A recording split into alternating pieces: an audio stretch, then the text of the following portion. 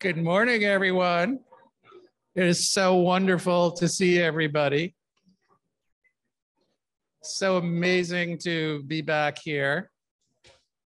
So those of you that are here, please have a seat. We're going to have some opening remarks from our distinguished Vice President for Research. You don't have to sit so far away, but that's okay. So yeah, really amazing to see everybody. I've been reflecting on the last time we met in person as a group. I think it was here, and it was Christmas 2019.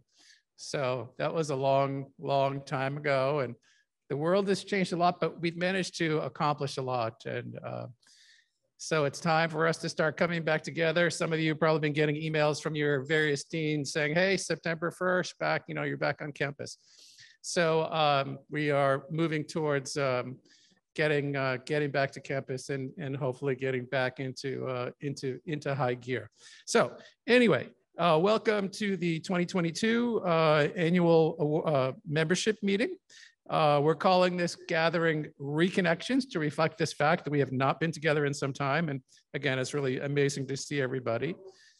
Some housekeeping items. Please wear a mask when you're not eating or drinking or speaking at the microphone. We are keeping the windows open to get lots of ventilation. We've got coffee, we've got snacks, and there's a lunch today and there's a reception today. We know some of you have dietary and other restrictions, and so all the items have been labeled. There are disposable to-go boxes and cutlery available for those who want to eat outside. And to the speakers and presenters today, you can load your talk at the laptop at the front here.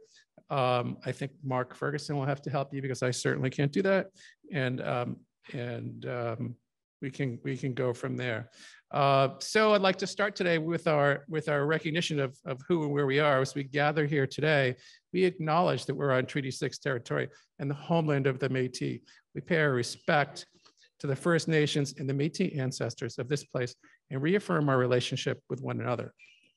I'd also like to note that June is National Indigenous History Month. It's a time to recognize the rich history, the heritage, the resilience, the diversity of First Nations, Inuit, and the Métis people across Canada. And June 21st is also National Indigenous Peoples Day. If my wife were here, I would have to mention that it's her birthday as well. One of the things that has really struck me almost as soon as I walked in the door here across the border into Canada is the attention and the concern for reconciliation and the effort that's put into reconciliation with our Indigenous peoples. Honestly, it doesn't exist in the United States. So it's really been refreshing to see that here and to understand the relationship, to learn about how Canada is doing such a wonderful job of reintegrating ways of knowing, looking more closely at the sacred nature of water. All this stuff is incredibly important, how the various peoples understand water, conserve it, and coexist with it. It's really a lesson. This year at GIWS, we had the privilege of hosting several guests on the What About Water podcast who share their perspectives on what Indigenous teachings tell us about water. In honor of Indigenous History Month, if you haven't already, I hope you'll take a listen to this special episode featuring Janet Pitzeluk-Brewster. She's MLA for Iqaluit-Sina, Dion Hassler, who's a circuit rider, technician, and trainer with the File Hills Capel Tribal Council, and Josie Street, a 23-year-old OG Cree woman belonging to the Martin clan. There's some excellent conversations and discussions there, and I think some of them are quite moving. So now I'd like to say a couple of words about my boss, the highly accomplished researcher, educator, administrator, Dr. Baljit Singh. Dr. Singh began his role in addition to being an incredibly sharp dresser and a handsome man, he began his role as vice president for research here in 2021 in COVID, after serving as dean of the University of Calgary Faculty of Veterinary Medicine, and then here at the Western College of Veterinary Medicine as associate dean. Dr. Singh has received the 3M National Teaching Fellowship, USAC's Provost Prize for Innovative Practice of Teaching and Learning, USAS Master Teacher Award, and the Carl J. Norton Distinguished Teacher Award. He's also received the Outstanding Veterinary Anatomist Award, which I didn't know. So we'll be discussing some animal problems later. And the American Association of Veterinary Anatomists, as well as the Pfizer Award for Research Excellence. In 2013, he was named a fellow of the American Association of Anatomists. He's here to give greetings on behalf of the university and the Office of the Vice President for Research. Please help me welcoming Dr. Baljit Singh.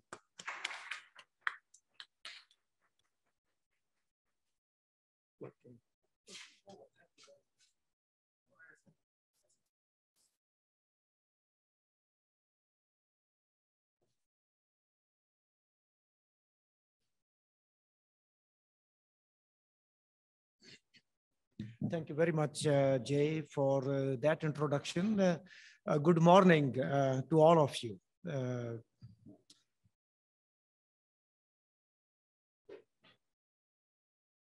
It's quite a remarkable morning to see so many young researchers in this room.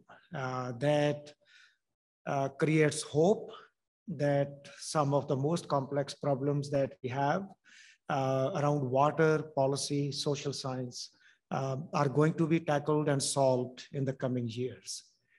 This is very clear to me looking at all the talent in this room. When we think about water, this is fundamental to life, of course, as we say, and we look into every issue around the globe.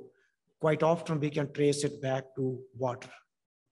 And major geopolitical hotspots in the world, whether they are building of the grand Ethiopian Renaissance Dam in Africa, to the issues around splitting the water that flows in the river from one boundary line to the other. They typically, all these hotspots and flashpoints, which can grow into a full-scale military operations between countries, they go to water. Or we look at the positive side, if we are going to think about feeding 8, 9, 10 billion people in this world, we need water for that. And the growing food in a very environmentally sustainable manner means that we have to use the water in a way that it can sustain over a long period of time. And if you are going to mine our resources, whether it is oil and natural gas, or it is the uranium or potash, we cannot do that without water. And then, of course, if we are going to develop our cities, grow our population, Canada has a project to have 100 million people living in Canada by the end of this century. If we are going to do that, we again need lots of water supply, build up, stewarding, recycling, managing in every shape or form. And I just finishing living in Calgary for 6 years. I could not go through one conversation without somebody saying the 2013 floods and the rainfall which took place over the last 4 days. Again, we have to manage that piece. So essentially, what the work that you do as scholars is going to define how we develop as communities, as nations, and how peacefully we live, and how we feed ourselves, and how we develop our cities and our communities from small town Saskatchewan to metropolis like Mumbai in India, or Shanghai or Dhaka in Bangladesh. So that brings me to the point of my greetings to all of you on behalf of our President Peter Stoichev, who always speaks about the water research at University of Saskatchewan, the #1 program in the country and among the top 15 or 20 in the world. This would not happen without long-standing history of research into hydrology, into fresh water at University of Saskatchewan, which is being given a totally new shape and form by the collective of the scholars that we have in this room. So really very proud of the work that you all do. I was in Bangladesh last month. This is a remarkable country, and had a chance to meet with the Prime Minister of that country, Sheikh Hasina, and also many senior leaders in agriculture sector. it came clear that over the last 50 years of independence of Bangladesh, which was a historic event in the Indian subcontinent, about 100 million in population have been added to Bangladesh. It's a very small country. It sits at the mouth of a delta. There are cyclones which come from Bay of Bengal, but they have, through sheer ingenuity and hard work, have grown their agriculture to a level where they have grain sufficiency for their population. But the pressing point is water now. They are losing 1% of their agriculture land to urbanization, to salinity, and to a variety of other factors. Of course, our agriculture scientist and Global Institute for Food Security is engaged there. Dr. J. Familiati have been there. Dr. Plash Sanyal have been there, of course. And what do we do there? How do we work with them in a collaborative manner that the science you develop here goes to help in far off places, not only about the policy as to how we share and use water, but how do we steward the whole resource, fresh water, lakes, oceans, all put together. So if we are going to sustain the population in places like India, Bangladesh, or other countries, your work is going to matter a lot. So this science that you do and the educational programs you develop using the new tools of artificial intelligence, machine learning, and you influence the policy first at home, then somewhere else, is the way University of Saskatchewan has done its work over more than 115 years of its history. We talk about rankings all the time. I'm not a big fan of rankings, but if there are rankings, I would like to be among the top, for my colleagues to be among there. The latest rankings of Times Higher Education, which I firmly believe are the only meaningful rankings out of QS, AWRU, and Maclean's, because Times Higher Education rankings are aligned with the Sustainable Development Goals of United Nations. So those rankings measure how universities are influencing sustainability around the globe in alignment with the 17 SDGs. And I have always believed, having been at University of Saskatchewan for more than 20 years in one way or the other, that we do very well in those rankings. We are number 58 globally among 1,400 universities in THE impact rankings. Now, if you think about sustainability, again, we come to the water, we come to food production, we come to environment, climate change, social development, indigenization. How do we work with people? That's where I believe University of Saskatchewan excels, and it will continue to excel in that area because Times Higher Education impact rankings, whatever you take them for, actually do speak to the impact of the universities on creating sustainability in the community's development, in the resources that we have, in the educational programs, in the climate change and water, food, energy, everything we do. And that's where the heft of the University of Saskatchewan comes to play at home and abroad. So the work that we do across the sector in an interdisciplinary setting, water, food, energy, indigenization, is going to create even more of an impact for a university, which is needed by the world every day more and more. If you look at the trade offices that this province is opening to export the food, uranium, potash around the world, we cannot do that without the science that our water researchers are going to develop. So coming back to the work that you do is of vital importance to this university and to the world that needs every discovery you make in a very meaningful way. So I congratulate all of you for the work you do. It's not easy work. It's a very complex scholarly work that you do. But the only way we can be impactful is through collaboration, interdisciplinarity, sharing the knowledge and learning from wherever we need to learn from, whether it is the indigenous communities or a scholar sitting in Dhaka, Bangladesh, or somewhere else. So bringing that knowledge together and creating a body of knowledge that is going to create sustainability is the key here. So I again congratulate you on taking on this very complex global challenge of water security and creating your contribution to that piece. And I am appreciative of the work that Jay does as a leader of this institute and the support that university provides to water as a signature area is the key. Dr. John Pomeroy and others have been in the news for last 5 days during the massive rainfall, because the modeling work that University of Saskatchewan researchers do, along with Dr. Martin Clark and Jeff McDonald and Sherry Westbrook, Helen Balch, Corinne Schuster-Wallace, and everybody else. It's amazing work that you all do.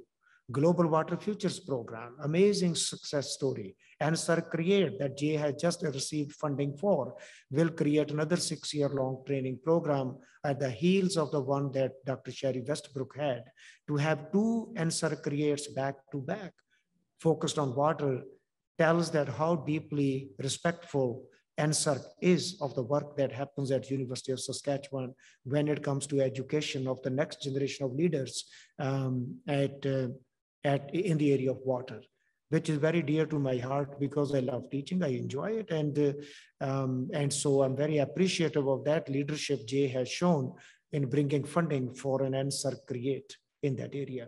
So I close by again thanking all of you and giving me the opportunity to be here this morning and to see you all. My best wishes. Thank you.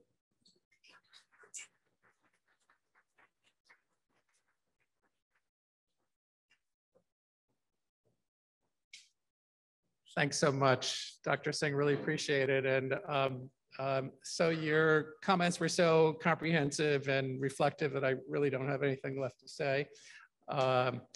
No, that's not true at all. I have a whole presentation, but the food was delivered late. And so I think what we want to do is just take like a 5-minute break. If for those of you who want to get up and get some food, it's basically breakfast food. I saw some fruit back there. So let's just take 5 minutes, get some food, get some coffee, and then I'll give my presentation and we'll get started with the rest of the day's presentations. Thanks.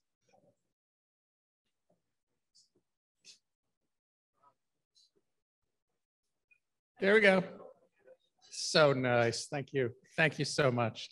Okay, so I want to give some, set the stage, talk about some of the things that have been going on in the Institute, but really to follow up on what Professor Singh was talking about. I don't know how well this one shows up, but this is my standard, actually the updated version of our NASA Gravity Recovery and Climate Experiment satellite data. And this really speaks to the issues that Dr. Singh was talking about, which is, how do we do our research and have an impact here at home and, in Saskatchewan and Saskatoon and Canada and then around the world? Because when you look around the world, it's a pretty complex place. So the colors there, this is 20 years of data from the NASA GRACE mission. And the red colors are places that are losing water. By the way, the ice sheets are left off. They're sort of calculated separately, but they're the biggest losers. So the reds are places that are losing water, and the blues are places that are gaining water. And there's a real structure to this map, and we've written papers on it. There's a Nature paper from 2018, and there's another one called some explainer piece called The Map of the Future of Water that explains it. In sort of a translation mode, science translation mode, but there's a background pattern there that shows, or at least until recently, showed the wet areas getting wetter, the high latitudes, and the low latitudes getting wetter, the mid latitudes getting drier. And sprinkled on top of that, all these hotspots for too much or too little water. And those hotspots are places like, Alaska, where the glaciers are melting, or Patagonia. And of course, the ice sheets, Greenland and Antarctica, are melting away. There's places for interannual variability, so where flooding and drought is starting to show up, and we know these extremes are increasing. And then there's the groundwater depletion, which is something that I've worked on quite a bit. And so, on every continent in the United States, the Central Valley and the High Plains Aquifer in the Middle East, the Arabian Peninsula, and Turkey, Syria, Iraq, Iran, Caspian Sea region, North China Plain, the Pilbara region in Australia, Southern Africa, the Huarni Aquifer in South America. So really on every continent, this is happening. And so, this is a really compelling picture. It's one I think we need to work hard on addressing. And wrapped up in here, there's of course a lot of social, economic, political issues. What is not in here is the water quality issues. When you throw the water quality issues on here, there's a little bit of equity issues embedded in here, but when you factor all those things in, we've got a lot of things to really worry about. And so here's Canada. I don't know if the animations are going to work that well. Oh yeah, here we are. So yeah, Gulf of Alaska. So these are the time series now. So they up the monthly values, the ups and downs, and the long-term trends over the last 20 years. So, you know, not looking great. That's sort of like the Athabasca region. Of course, you get up to Nunavut, you're getting close to Greenland, all that's melting away. So, you know, there's a lot of red there in Canada that makes sense. Then St. Lawrence increasing. I think the Great Lakes I don't have a Great Lakes chart in there, but Great Lakes are increasing. And here's our home, right? And so we've got this increase up until about whatever, 2012, about 2018 or so, and then kind of a decrease. Really depends on how you look at it, but a little bit more variability there. So it's a really intense picture globally. And I think for me, this has really driven a lot of my research and thinking about exactly what Professor Singh said. How can we make an impact here in Canada? How can we make an impact in our city, in our province, in Canada, and around the world? How can you go? He used a great example. We've written this into proposals. How does a group of university scientists, or maybe a transdisciplinary group, how do you go over to Bangladesh or to the Punjab region in India? Or how do you, have conversations in China or in Malaysia? It's really difficult. I don't know the answers, but I think we really have to work on that and figure out how we can make an impact, because there's a real urgency here, right? So the pace and the scale of these problems require urgent solutions. And that's what I hope that we can work on. So our vision, we spent end of 2020 and most of 2021 revisioning and thinking about where we wanted to go for the next 10 years. And what came out of it was a vision that looks something like this: global water security solutions and accelerated efforts towards climate adaptation achieved through interdisciplinary research, science-informed policy, and transdisciplinary engagement. And it's that last piece that I think is really important, because these problems are too big to be tackled just by universities, just by interdisciplinary teams, and just by teams of universities, okay? So we really need to make those connections in government, with NGOs, with civil society, okay?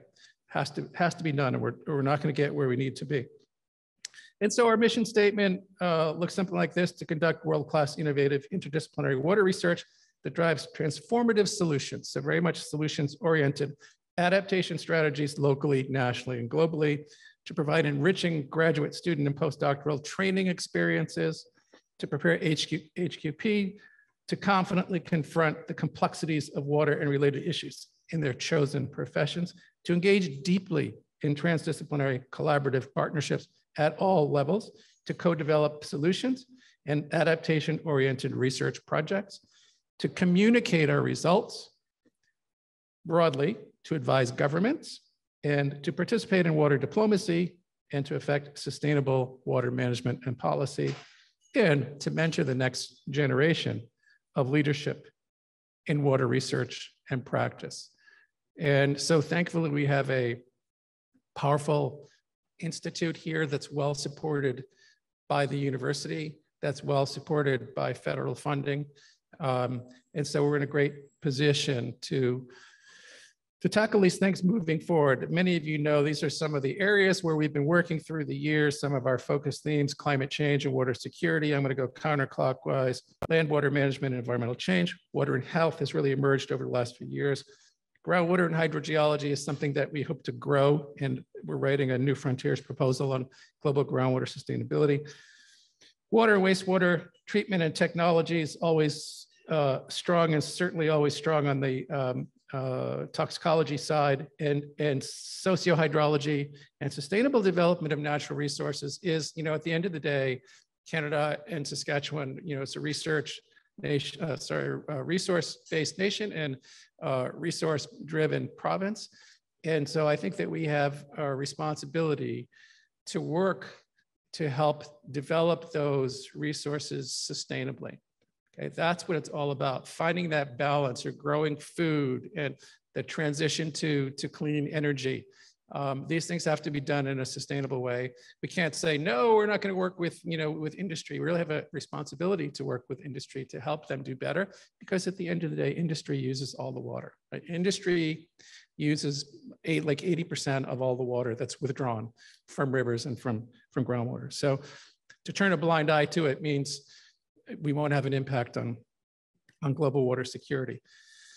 We did some self-evaluation and we decided that our strengths were, of course, modeling, field-based research, cold regions, we're Canada, cold region science, toxicology, interdisciplinary and indigenous engagement, climate change and water security, but strategic opportunities for growth, water, food, energy, environment, nexus. And so we've been submitting many proposals on this.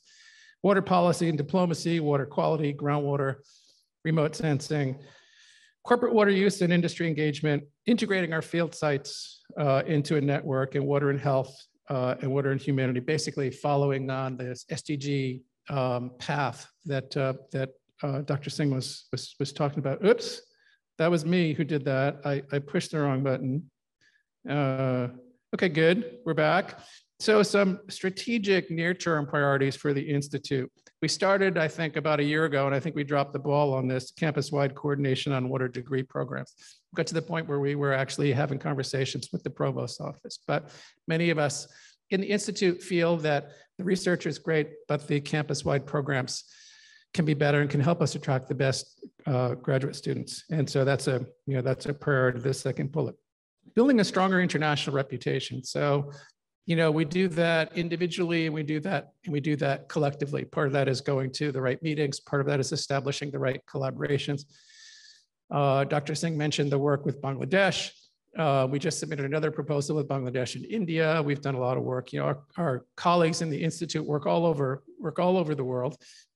Maybe we need to do a better job messaging on that, but also maybe bringing in some other large international proposals will help. Sustaining elements of the Global Water Futures program. Actually, we just had our MSI funded, which is the infrastructure for the field site. So that's fantastic. We've been talking about, of course, doing more fundraising, including advancement. And the Office of Vice President for Research has actually hired, is this right, Terry, someone who will work just with the Institute. So I have a meeting coming up on that at the end of the month, which will be fantastic. We've talked about an interdisciplinary prairie resilience center, kind of like a climate change adaptation center. Started with some ideas about doing this in Canmore and then migrated to the prairies. Deep engagement with GIWS, Ag Bio, SANS, engineering on the food, water, energy nexus, which we continue to work on. The CRC Tier 1, actually circulating some emails on that. We had gone for someone in snow remote sensing, and he withdrew from the process, and now we're focused on soil moisture, and that is documents being circulated with some of the deans.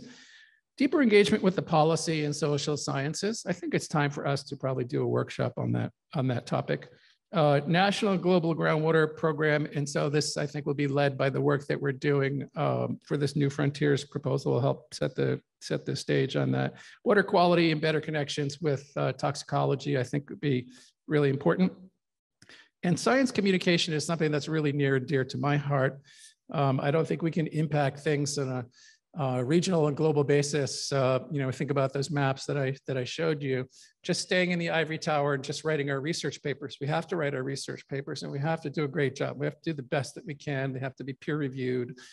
But we need to take extra steps, and the Institute can help do that. Write translation pieces, write opinion pieces. There are a lot of places where we can publish blog posts. We can even post things on our website. We've done a great job. Outreach has done a great job with some of the science news pieces. So doing that translation piece is really, really important, so that people know what we're doing, but also so that the people who need to know actually know like what we've done, how we can help them. Sometimes that comes down to personal visits. And that's something the Institute can help with. I'll talk about this series partnership later. So many of you have seen this timeline before. I think we've done just incredible growth over the last 10 years. And so some of the high points here, I won't go through them. We just need to add some new high points on here, like the new CREATE was funded, the MSI was funded. These are major programs. And I assume that, or I hope that we'll have other new circles to add on here in the years to come. So by the numbers, we've got about 400 members across campus, including 94 faculty members from 21 units, 718 graduate students trained, 181 postdocs, 639 research associates. We've attracted almost, now it's over 300 million. And that's separate from GWF, which is his own pot of money, which was, I think, ultimately ended up to be like 100 million to USask and 275 for the whole program. Tons of publications, so having impact. And from time to time, Fanny will show us some of the citations that our faculty are generating, and it looks really good. Some really important focus areas for us: decolonization, indigenization. In fact, Graham, I think, just took a trip to the Delta. And so we have researchers, many researchers. Ones that come to mind are Graham Strickard and Laurie Bradford and Tim Jardine, but many others that are working to co-develop, in the communities, working to co-develop projects and really engage in a meaningful way that, I said in my introductory remarks, doesn't really happen in the United States. So I'm very proud to be learning from you about how to do this properly.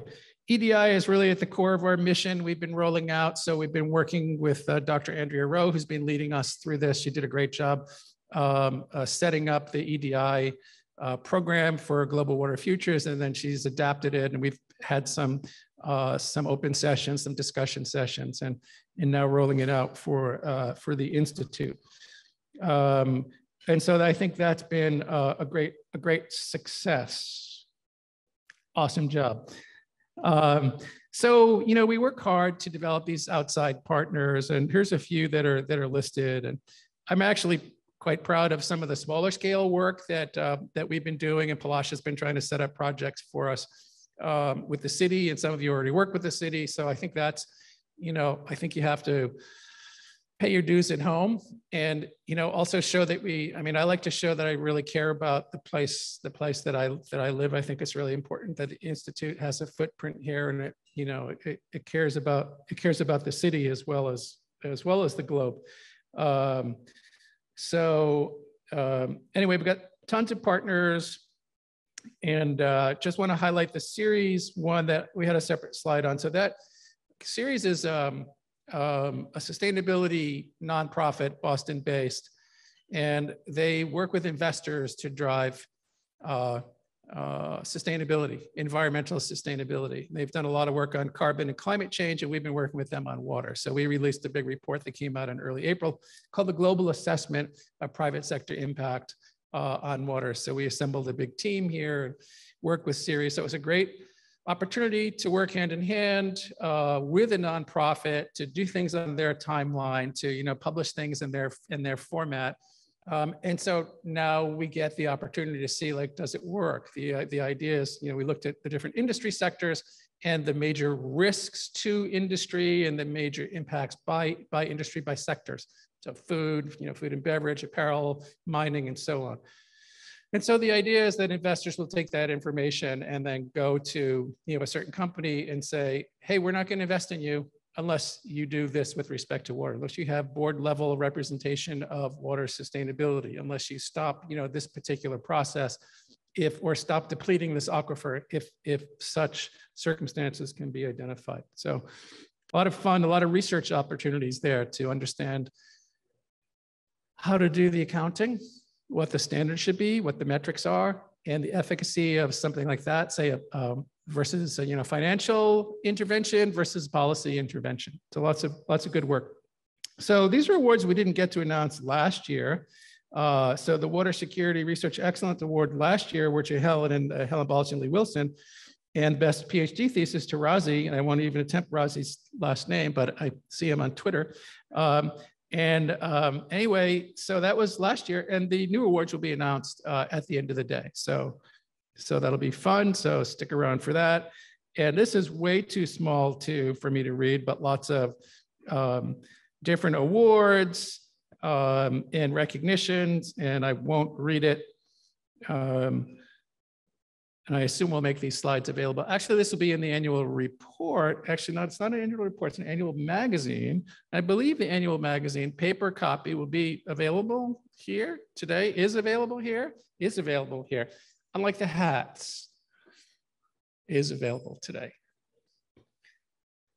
Lori Bradford has been named Canada Research Chair Tier 2 in Social and Cultural Decision-Making in Engineering Design. That is completely awesome. And if we could toast right now, I would, but it's probably bad form. You know, the wastewater team, the COVID team with Kerry and Marcus and John Giese. I mean, those guys, you know, you've seen it happening in the news and on the website and everything. They've just been ripping it up and winning the engagement award and just getting a lot of recognition, both Marcus and the team. So we're super, super proud of them. Jeff, AAAS fellow, awesome job, buddy. Some mention of some accordion something by Jeff this afternoon talk. Palash, Sanyal, USask alumni went to watch award winner, distinguished alumni recently. Palash is like on the hot list for awards, so I think there's like at least another one there. But we had the honor to go to the distinguished alumni banquet with Palash as his guest, and Palash was like maybe the youngest guy on the podium there. Which is a testament to how much he's accomplished in a short amount of time, because these are like career-based awards. So we're proud of you. So this could be one of my last slides. So, you know, we want to mobilize, you know, more solutions-oriented work. We want to mobilize work on groundwater, on the food-water nexus, on remote sensing. And so we are announcing today that we have at least $800,000 that we will be awarding in fellowships, in grants and fellowships. And on some of these selected topics, some of that money is coming from my research chair, so the topics need to be closer to things that I've written about in my chair proposal. So groundwater sustainability, food water nexus, remote sensing, science communication, water diplomacy. We're also talking about a couple of postdoctoral fellowships. And the third thing we're talking about, which we have not worked out yet, is to work with CGPS to add more money to this. I just talked to Professor Singh about this like on Wednesday. So I haven't had a chance to follow up, no, on Tuesday. Haven't had a chance to follow up with CGPS, but look into the idea of them adding money to this, matching some of this money so we can broaden it, and it doesn't have to be just these. So looking at getting this up to $1 million or maybe even 1.2 million. So stay tuned on that, because it's a way to really jumpstart, I think, after our Reconnections and you know, we've done this visioning and we're focused on solutions orientation, and now it's time, I think, to get some money into your hands to start some projects and these things. You know, the idea is, of course, you write papers, you start new collaborations, and then you go off and write proposals that we can help you write. I'll just skip over this since we haven't really worked out the details. Podcast. Many of you know we do a podcast called What About Water. You know, the podcast, surprisingly, is doing pretty well. And I say surprisingly because I'm the host and I just assume no one wants to listen to me. It's the end of our, is it our fourth season or end of our third season? I think it's the end of our third season. So yeah, lots of people listen to it. It's actually the top water podcast. No, it's the top. See, you can always say you're the top in something if you refine the niche small enough. So if you get down to water science podcast, we're definitely the top water science, freshwater, not saltwater, freshwater science podcast in North America, possibly the world, but definitely North America. So it's doing great. And I mentioned before when we were talking about Indigenous and First Nations interactions, we've had a lot of good guests, and we learned a lot of stuff, and hopefully broadened awareness of some of those problems through the podcast. You know, we've done a lot of stuff over the last year. So the CFI, MSI, we wanted to network our sites together, and we got the MSI funded. We just found out like yesterday, so that's fantastic. We want to do more food water work. We got the CREATE funded, and we have other proposals that we've been working on. We wanted to get water as a signature area renewed, and we were successful with that. In that, the New Frontiers proposal actually was an extremely competitive letter of intent process. I forgot what it was. Fanny knows the numbers, like 178 or something submissions, and 25 got through, and 10 to 15 will be funded. So we think a really good chance of getting funded. The CRC Tier 1 and remote sensing, we're talking with the deans and directors about that. We will be talking once our advancement person arrives in OVPR.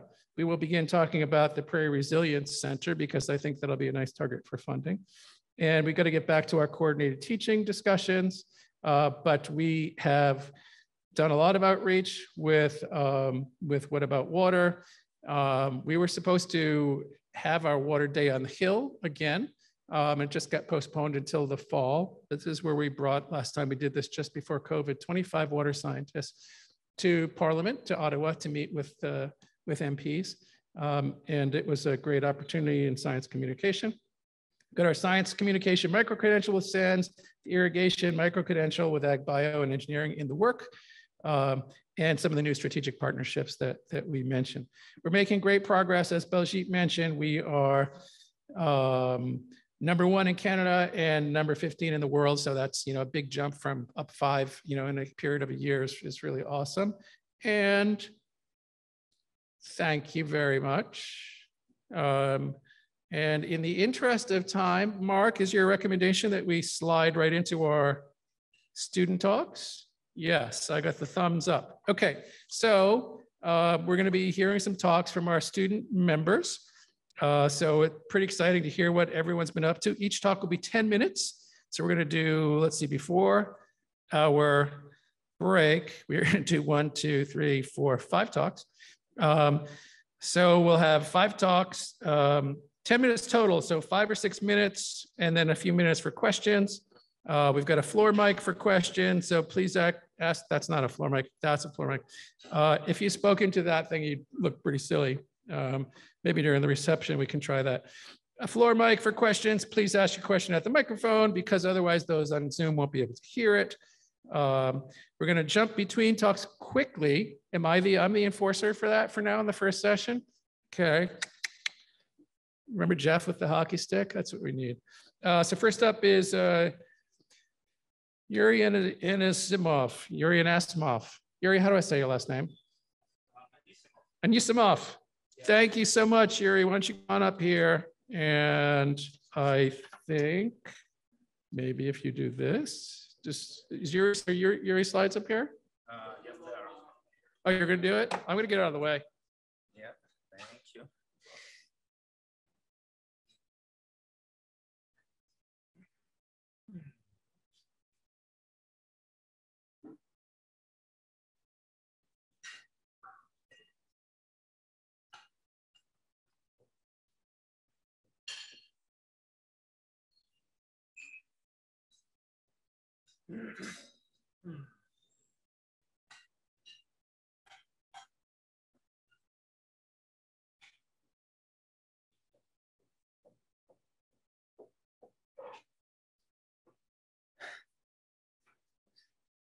All right, good morning, everyone. I'm glad to see such a big audience here. So, dear colleagues, I would like to present my work today. This is my research work about hybrid biopolymer composites for humidity sensing. So here is a brief outline of my work. First of all, I would like to talk about the choice of components for the humidity sensing materials. So basically, I'm looking for sustainable, renewable, eco-friendly materials. And if you look at these two components, which are chitosan and polyaniline, so chitosan actually meets these requirements of sustainability. So this composites are basically hybrid, made from one synthetic polymer, which is polyaniline, PANI, and another one is a chitosan. So here you see the chemical structure of PANI, and basically this is the core component for humidity sensing materials, since it possesses the intrinsic conductivity. And it's already used like a precursor material for numerous electronic devices, including humidity sensors. So for chitosan, for example, chitosan, like a biomaterial, it has a wide range of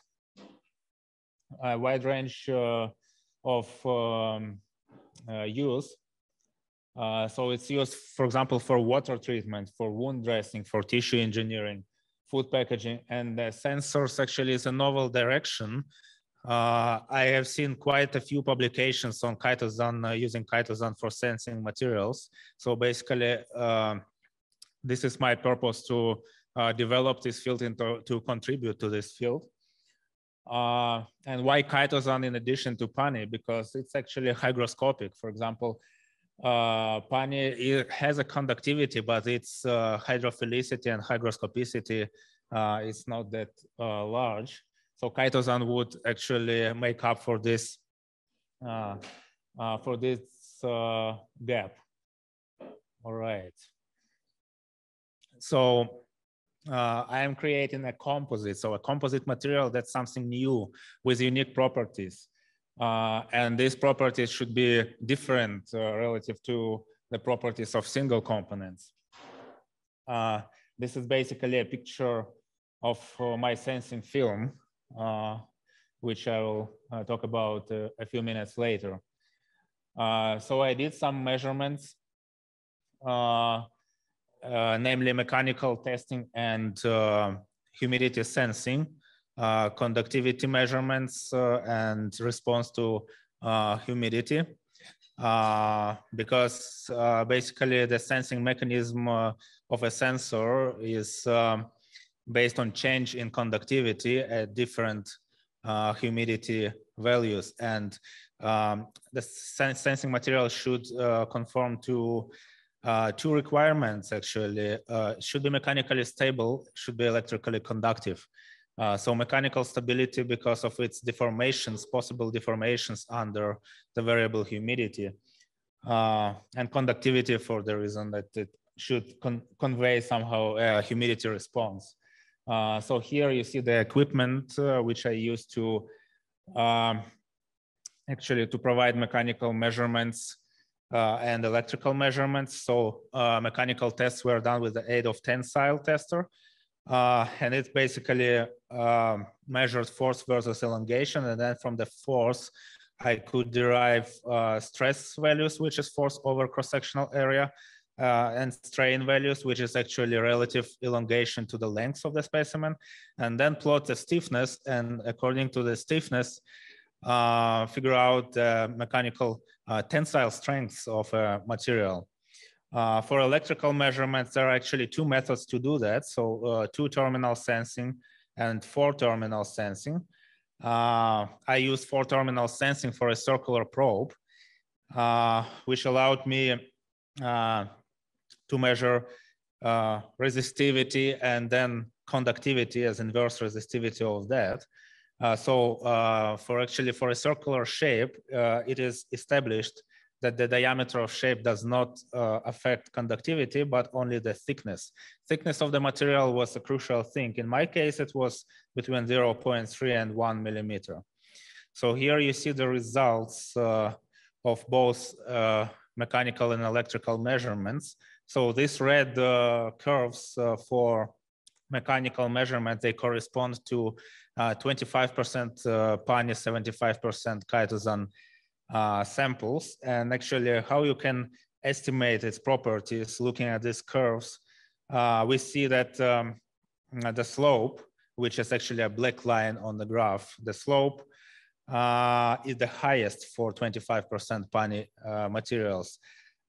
You see upper graph, which is in a dry state, and the lower graph, which is in a wet state. So I tested both because I need to know the response towards humidity. The trends actually are similar if we take different ratios of pani and chitosan.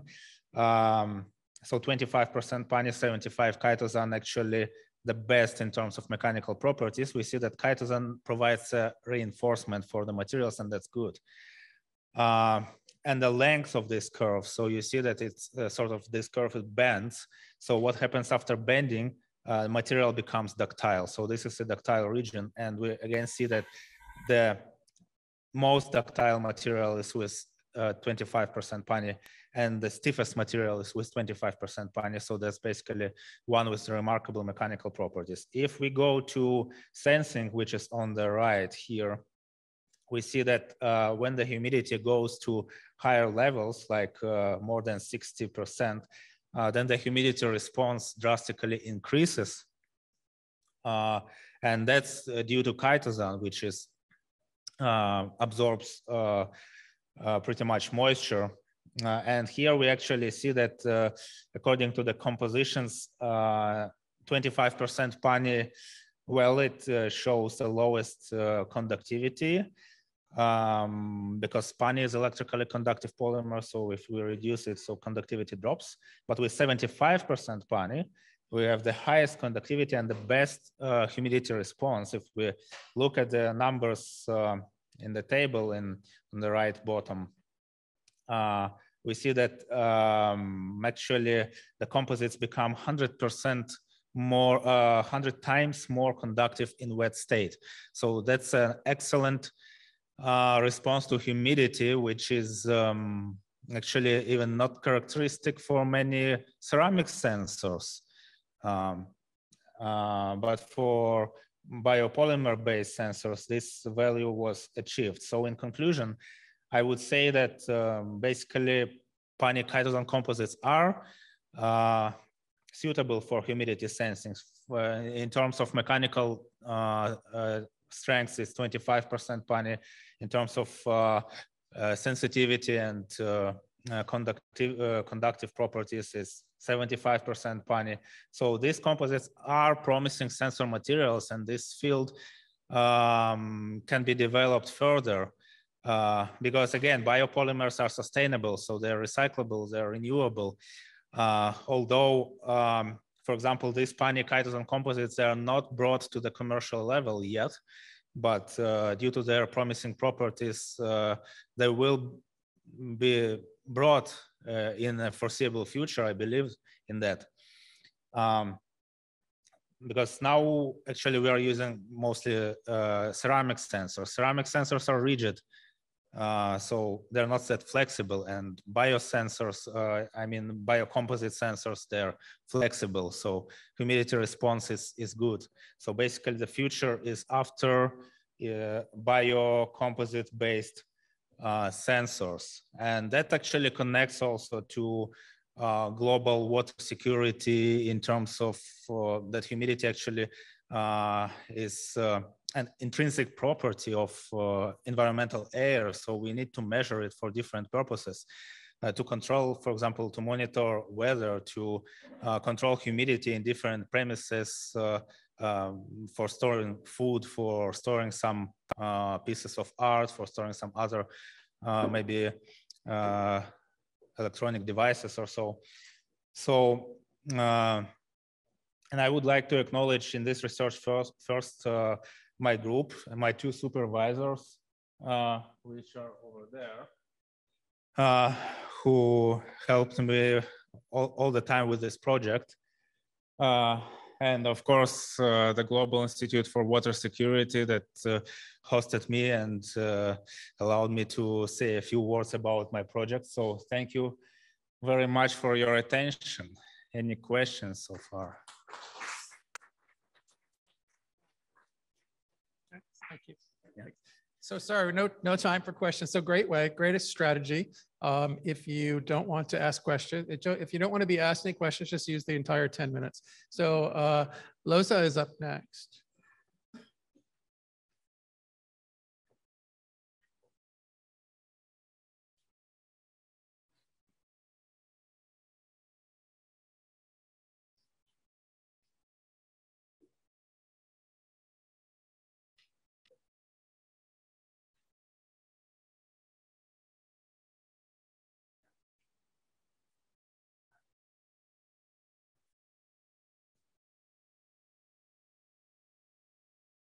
Okay, good morning, everyone. Thanks for accepting me to present this presentation.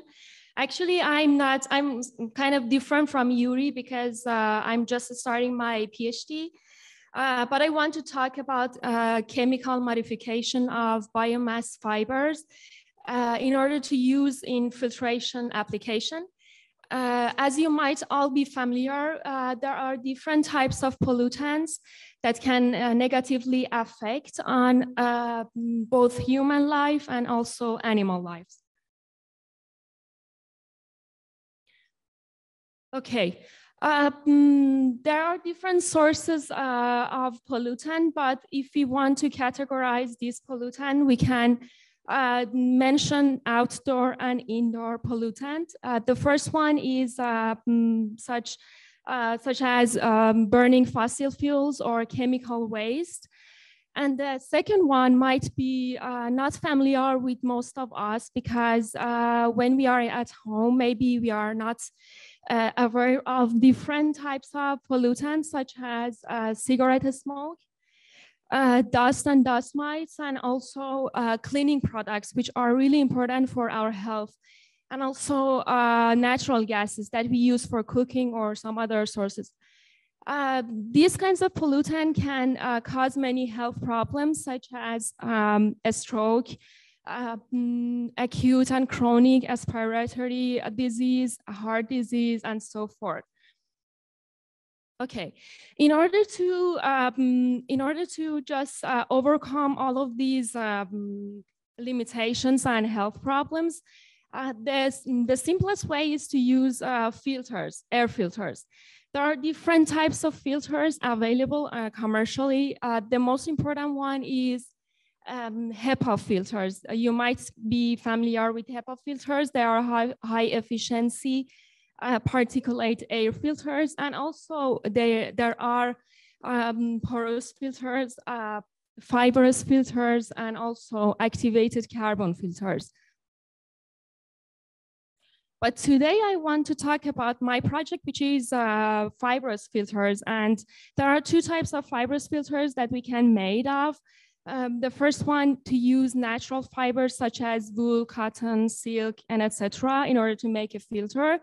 And the second way is to use synthetic fibers such as glass fibers, polypropylene, acrylic fibers, or polyester or polyamide fibers. But the thing is that we can chemically modify the fiber in order to increase the efficiency of the filter. There are different ways in order to modify a filter, a fiber in a filter. First of all, we can use a coating such as deep coating or a spray coating.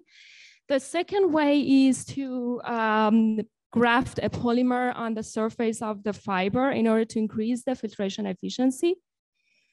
Or maybe we can use plasma in order to change the hydrophilicity or hydrophobicity nature of the fiber in a filter and increase the filtration efficiency.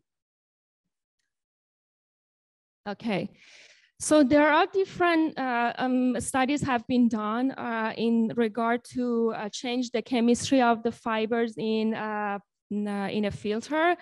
I'm going to mention two of them. The first one, Liu and his colleagues worked on functionalizing cotton fiber with zein protein and also using zein nanofibers in order to increase the filtration efficiency of cotton fiber-based filters. So by this way, they increase the absorbance of the pollutant by the cotton fiber. And the second study was done by he and his colleagues. They used cotton fiber as the base material and manufacture a bilayered composite made of cotton fiber as the base material, and also modify them with silver and zinc nanofibers, and also attach some nanofibers such as polystyrene nanofibers on top of the cotton. and they achieved two goals. The first goal was increasing the antimicrobial activity of the fiber. And the second goal was they achieved high filtration efficiency and low pressure drop in order to make the air more cleaner. And they used this filter in order to protect human, such as masks, in order to protect from microbes and viruses. Okay, so there are different things that we can do in the future, as well as the first thing that we can use other sources of natural fibers, such as jute, hemp, flax, or etc. Also, we can use different types of fibers, natural fibers, or a combination of natural and synthetic fibers in order to increase the filtration efficiency. Third of all, we can use woven or non-woven filters. We can fabricate them and comparize with the commercial filter. We can electrostatically modify the chemistry of the fiber in a filter in order to capture more pollutant from air, because some of the pollutant can have charge, and if the surface of the fiber had the opposite charge, they can attract more pollutant.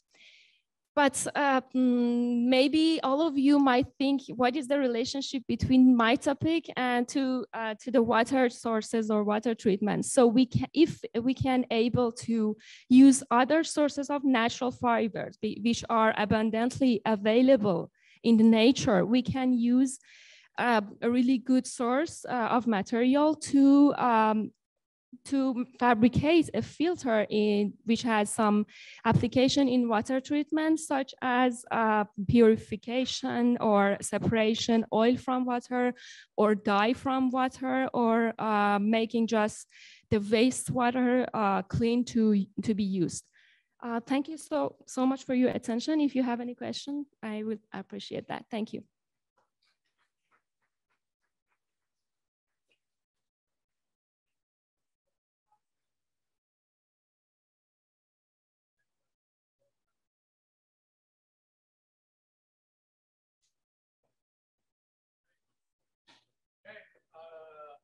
Next, I think Mustafa's next.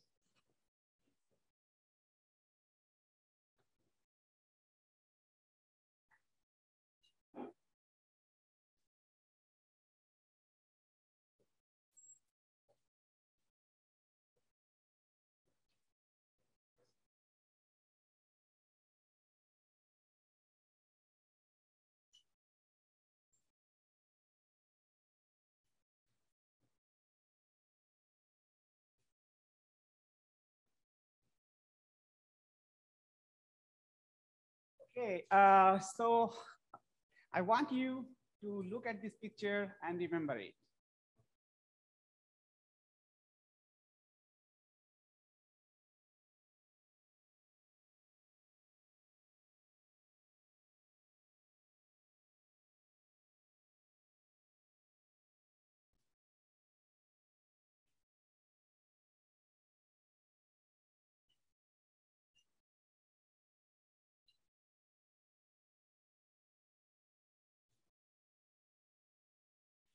Okay, good morning, everyone. My name is Mustafa Kamal, and I'm a fourth-year PhD student, supervised by Professor Yan Ping Lee. So today, I'm going to talk about a type of thunderstorms, which is called supercell. And I just shown a picture, so which is a typical example of a supercell. So let me tell you now, you are here today, and you park your car outside. And I'm sure not all of you park your car inside the stadium park, which is indoor. And now all of a sudden you hear a severe thunderstorms warning or watch. And you hear over your broadcast TV that you are supposed to get a hail of like this size in 1 hour. So please raise your hand. How many of you will get scared about your car parked outside? Exactly. So I am going to study, like I'm studying a type of thunderstorms that produce this size of hail, hurricane force wind, and extreme lightning, and as well as the flash flooding. So my study is covering 3 different kind of supercell. So as you can see from this picture, in 2 opposite spectrum, in one spectrum, it is called LP supercell, which is low precipitation supercell. In the opposite spectrum, it is called HP supercell or high precipitation supercell. And the middle, it is called classic supercell. And these 3 different type of supercell form under different environmental conditions. So, and all 3 types of supercell require 4 key ingredients. One is wind, like a directional change of wind, and as well as like changing wind speed with altitude, different kind of instability, which we call that how a parcel of air is warmer compared to its environment. And the third is need moisture. And as we know that as the global warming is continue, the moisture, the holding capacity of the atmosphere is increasing. So these are 4 ingredients needed to form this supercell. And during the summertime, this supercell form occasionally over the Canadian prairies. And this is really also important. Like, as I mentioned, that these 3 different supercell is interchangeable. So it starts with when the wind shear, like at the beginning of the spring season, when the moisture is very low, it forms the LP supercell. And at the end of the summer, like in July, we get this HP supercell. And as you know, I think that last year, it was one of the driest year in Canada's history, like 20 years. And typically, the Manitoba province received 9 HP supercell. In last year, it received only 3. And so these 3 supercell also differ not only in physical structure, but also in this is the schematic diagram of these 3 different types of supercell, and they differ also in schematically, and this is the internal structure. Now, so this is now I think by the time you are now, it should be clear that why I'm studying and why it is important to study these 3 different types of supercell over the Canadian prairies. And which I like one thing I have discussed that this supercell is responsible for producing 75% of the tornado over the Canada. And you know that the Canada, in terms of number of tornado, Canada ranks 7, followed by the US. So this is also important. And as I just showing that, okay, last year, well, it was one of the driest year. And this is one of the reasons because we received only just 3 HP supercell over the Manitoba instead of the 9 on average. So I have 2 research objectives principally. So I wanted to understand what are the environmental conditions that favors this development of these 3 different types of supercell. And the second thing is I wanted to develop a comprehensive climatology that under what environmental conditions this supercell forms and how it will change under future climate conditions. So, my data methodology is little different than the conventional one. Unfortunately, we have very limited number of data over the Canada. And so specifically like radio sounding, like which we collect by releasing the balloon, weather balloons. Unfortunately, there is no weather balloon released from the province of Saskatchewan, and only 2 from the province of Alberta, and 3 from, I think 2 from Manitoba. So I make some friendship or collaboration with professional storm chaser who have been chasing this storm for 10 to 15 years. So I get data from them. And so specifically this picture. And then I look at it, the satellite picture, and find that okay, the particular type of storm structure from the satellite images. As you can see, this is the like a schematic diagram, and this is the real image. This picture is specifically this supercell produces 3 tornado on I think July 4, 2020, and over the Saskatchewan. And then I look at it, this storm structure over the radar, and then try to find that, okay, the typical characteristics of different supercell over the radar. And then I classify these 3 different types of supercell. And so methodology I use, like as I mentioned, that I particularly use the balloon data, which is mostly, as I said, okay, two side from Alberta, two side from Manitoba, and some of the side from other side of the border, that means the US side. And those weather balloon data gives like a particular diagram, which we call SQT log P, or simply the thermodynamic diagram, where we can get a different kind of information, specifically temperature and like a dynamical information and the thermodynamical information. And I compare the characteristics of these three different kinds of supercell. And from this picture, I'm showing the thermodynamical parameter comparison of these three different kinds of supercell, and which we clearly see that this LP, HP, and classic supercell have the clearly different structure. So this is the thermodynamical. So as you can see from the right panel here, that these three different is giving very characteristic different of these thermodynamic variables. The same thing is true for a kinematical variable, that means variable related to wind. And as I mentioned, that in the atmosphere, because of the friction, as we go up, the friction decreases, the wind speed increases. So, and at the same time, like the direction of the wind also changes. So this speed shear and directional changes, these different supercell also form under different condition. And then actually, I also compare, as I mentioned, that I not only see, this is to the best of my knowledge, this is the first comprehensive study over the Canada. So I try to compare how this Canadian supercell is different from the US one. And then you can clearly see that specifically the blue is for all the Canadian statistics and the red is from US statistics. And from this picture, you can clearly see there is a significant difference between the US supercell times and the Canadian sides. So specifically in the Canadian side, this supercell forms relatively with lower values than the US. And until now, as I said, okay, there is no literature review. And so that is why operational weather forecaster uses the information from the US. And based on this information, they produces here the severe weather warning. And that is why we may miss some of the severe thunderstorms, which forms under relatively lower environmental conditions than US. So I think from this conclusion, I can say that we see that a very clear difference between these three different kinds of supercell over the Canada. So they form under different environmental conditions.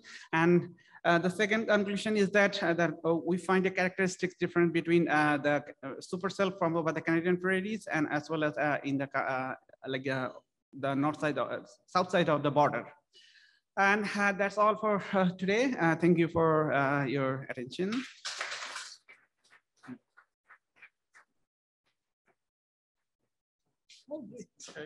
No time for questions, but there's always time for tennis. Where's Yinsung? Here.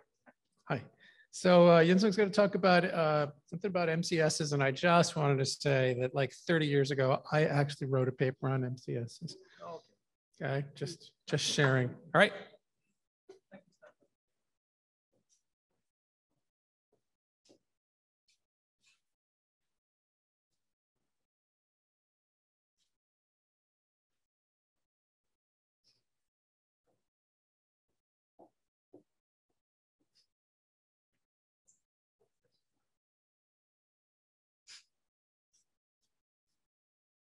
Yep, so I think I'm the only one who prepared as flash talk. So I think I squeezed everything into 3 pages.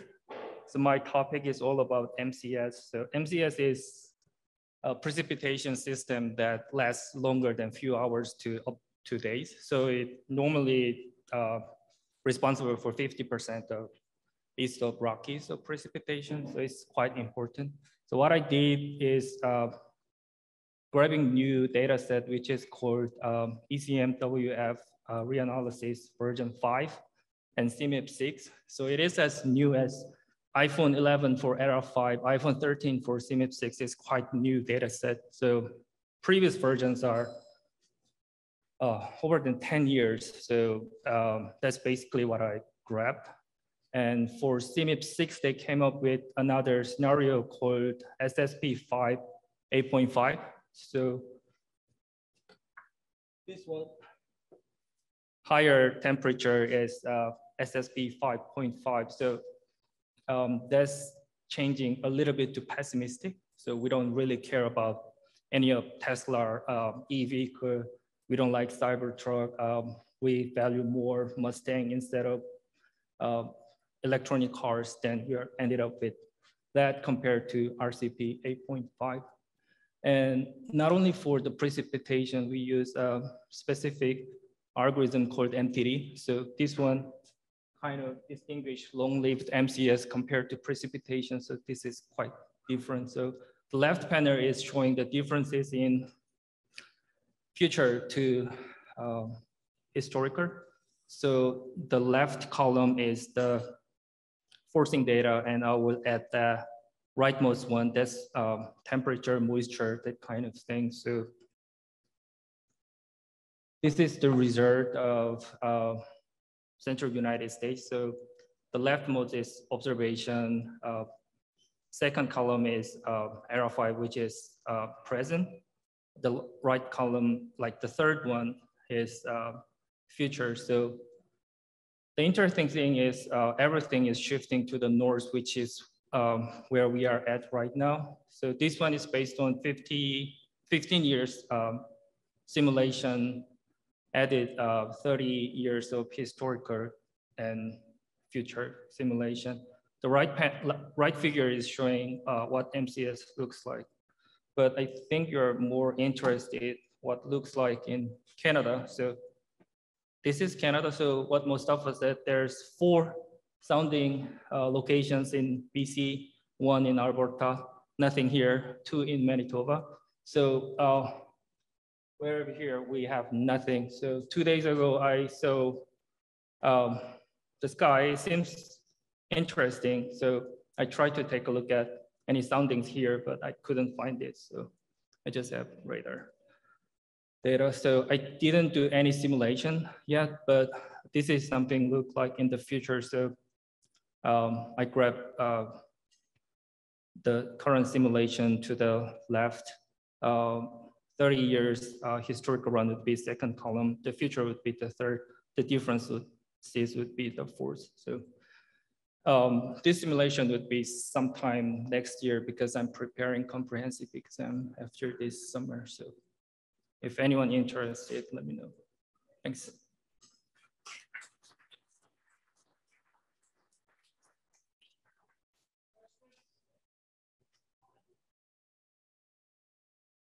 No. All right. Thanks very much. Bernd?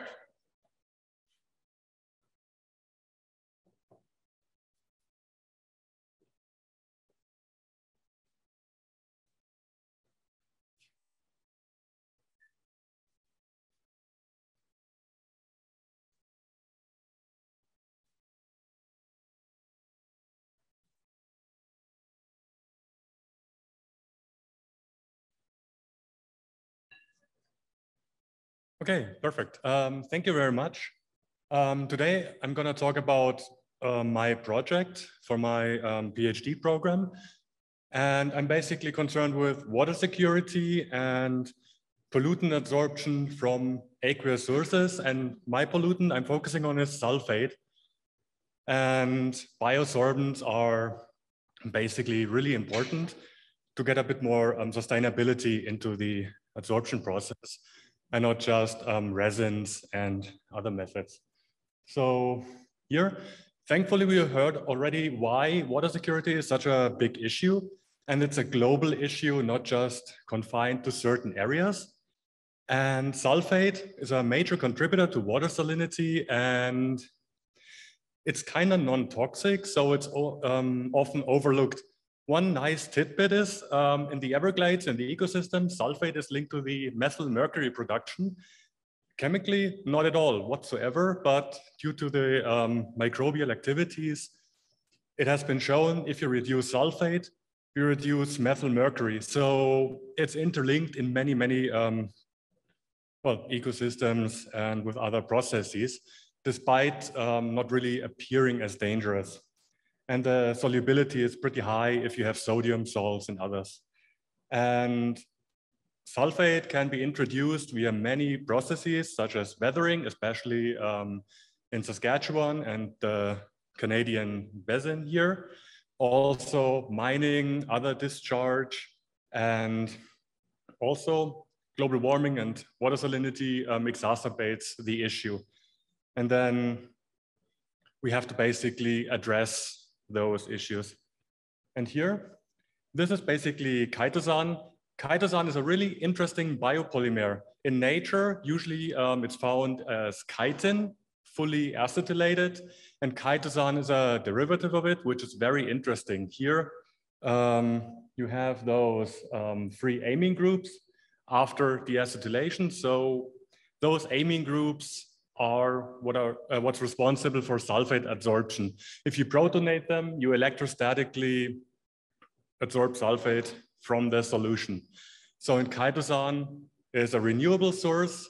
It's from food waste, from crustaceans mostly, but it can also be extracted from fungi and other biological sources. And the second most abundant biopolymer on Earth. So it's just natural to focus on sulfate with chitosan as a biosorbent.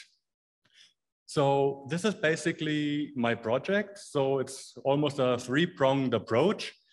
First, we have like bead systems for column application, and the surface area is extremely low. The absorption capacity and free active sites are really not good for sulfate absorption. So we wanted to enhance the surface absorption characteristics. We modified this chemically. We chelated calcium on it and showed that we can increase the sulfate absorption capacity onto chitosan. So the problem is we still have chitosan relatively expensive. So we wanted to have a powder instead of beads, for example, with lower chitosan content, more versatility. And this is the second one here, where we have a ternary composite. So we have chitosan as one component, we have alginate as the other biopolymer component, linked via Lewis acid, which we posit is the active site for sulfate absorption. So what we showed here, depending on what kind of, let's say, aluminum salt you use during the synthesis, which is anchored so it doesn't leach into the water, so it's water secure. Depending on the counter ion, you can address different anions from water. So if you use aluminum sulfate, obviously you can absorb fluoride and other anions. However, not sulfate, but if you change it to aluminum nitrate or aluminum chloride, suddenly you can absorb sulfate from water. The mechanism is anion exchange. So if you take up sulfate, you release, for example, chloride. So depending on the water applications, it's a trade-off. Sometimes it's worth it. Sometimes you have to consider it. And then the third approach, because water treatment, especially on a global level or in northern communities, might be cost prohibitive. So one major thing about chitosan and the third approach here, the physical plants, is to make it really cost effective by upcycling waste materials, especially agricultural waste, locally produced, for example, can be used to dramatically reduce the costs, while also synergistically working with chitosan to still have good absorption capacity. Going back to the beads, we have pure chitosan, but the accessibility of the active sites is low because it's only surface active. If we then use, let's say, agro waste and have less chitosan, but increased absorption capacity, it's a win-win situation. And that's basically, after having shown the absorption capacity of the first part, working on the middle part, and now addressing the third part. So this is kind of my future work. Here, this is the chemical modification, how it's done. So we cross-link the surface of chitosan with glutaraldehyde. It's a little bit toxic, so you really have to wash it. And then we chelated this. Analytical chemistry showed, yes, we cross-linked this. And in high enough concentrations, you can actually see this in the NMR, for example. Here, this is the ternary metal composite, as I mentioned, alginate, chitosan, and in this case, aluminium. And what's interesting is this can also be used for dye adsorption. So here we also showed neutral pH is the best for this material for sulfate adsorption. And the dye adsorption also depends on what kind of counter ion there is. So we elucidated a little bit the structure function relationship of this material. And then, as I mentioned, the outlook, going more into cost effectiveness, avoiding hazardous chemicals as much as possible and making the preparation cheaper. And then really go for the synergism. So if you have an inactive component, it might still work out to enhance sulfate uptake by exposing more adsorption site of chitosan to have more adsorption capacity. And then obviously, if you incorporate local agro-waste materials, everyone has basically access to the local agriculture, can make those adsorbent in a cost-effective manner, and not rely on expensive synthetic resins, for example. Okay, that's basically it. Thank you very much.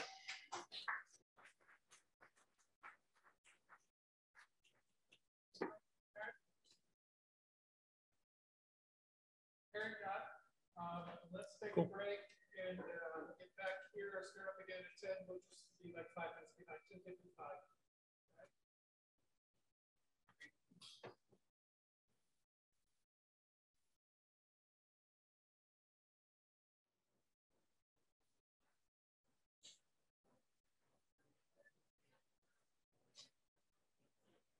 All right, if we can get going here so we can get back on track and have our lunch at the appropriate time would be great.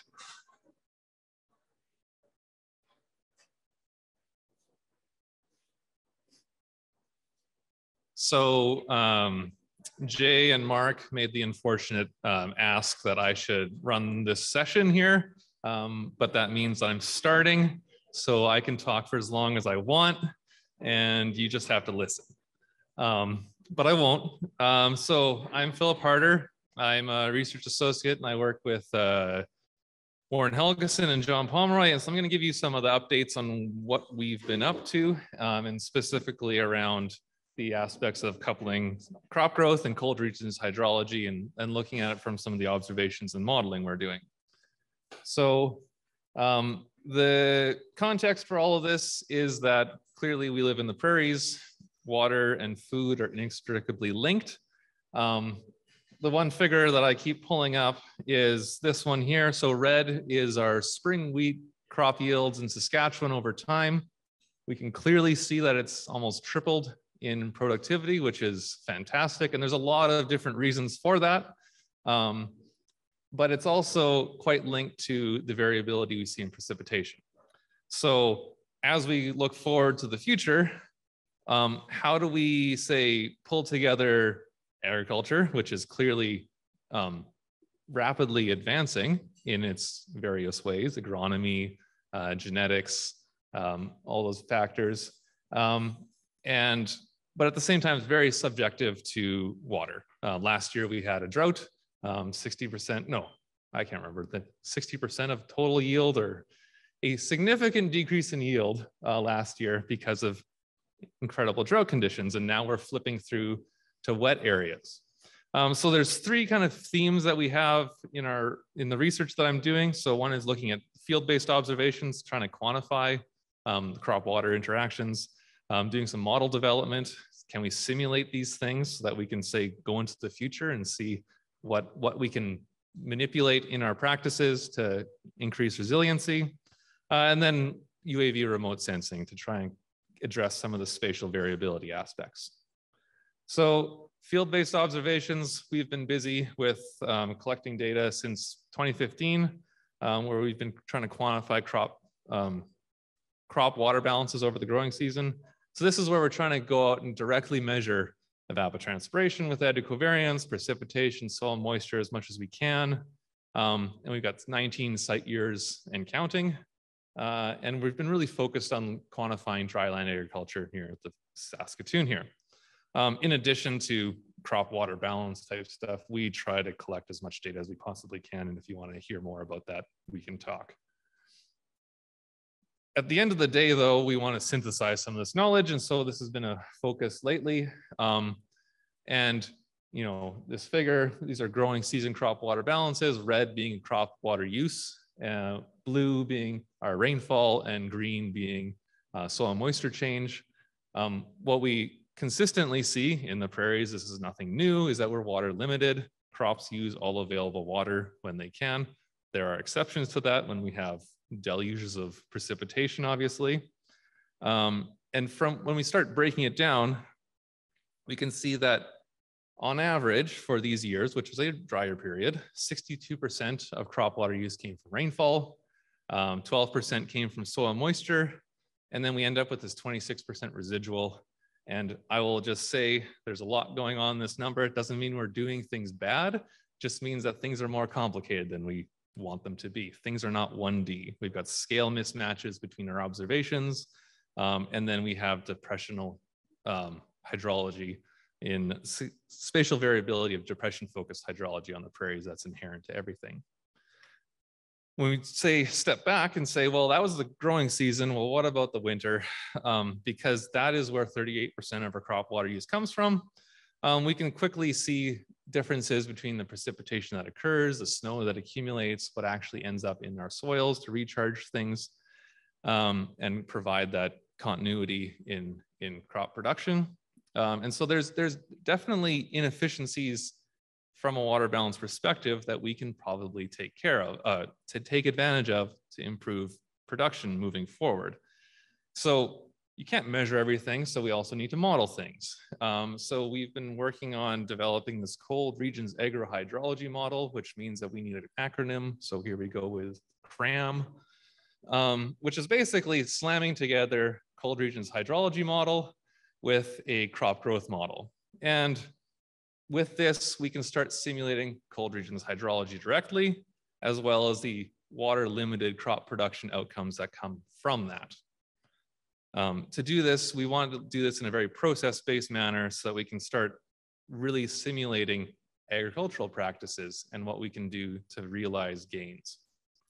And so one question we have is, for example, how does stubble height influence yield? Because stubble height will influence snow accumulation, suppresses blowing snow, sublimation losses. It's a very significant term on the prairies.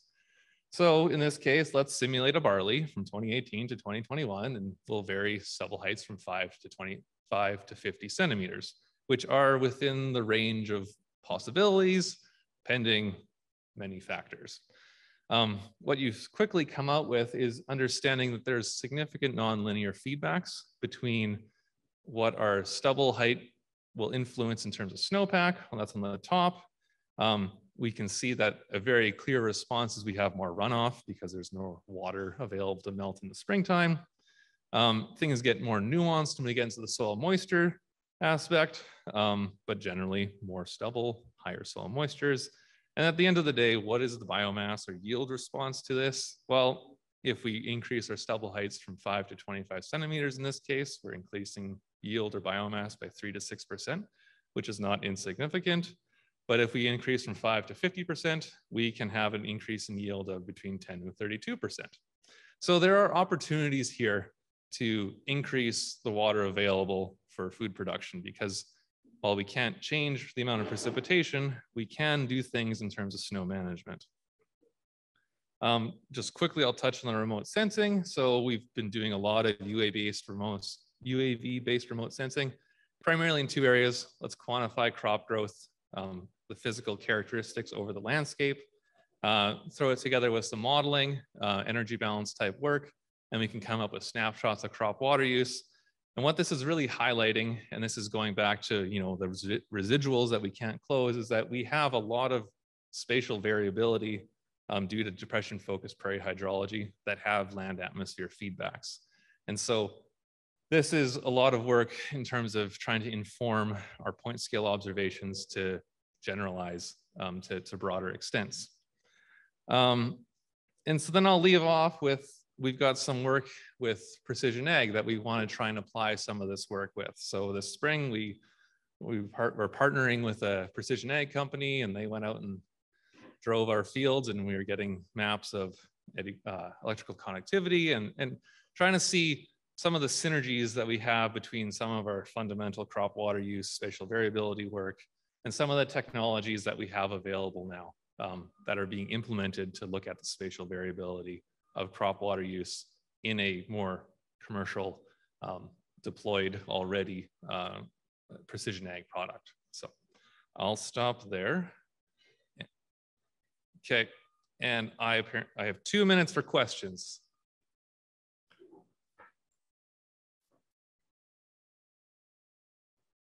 Awesome work, Phil.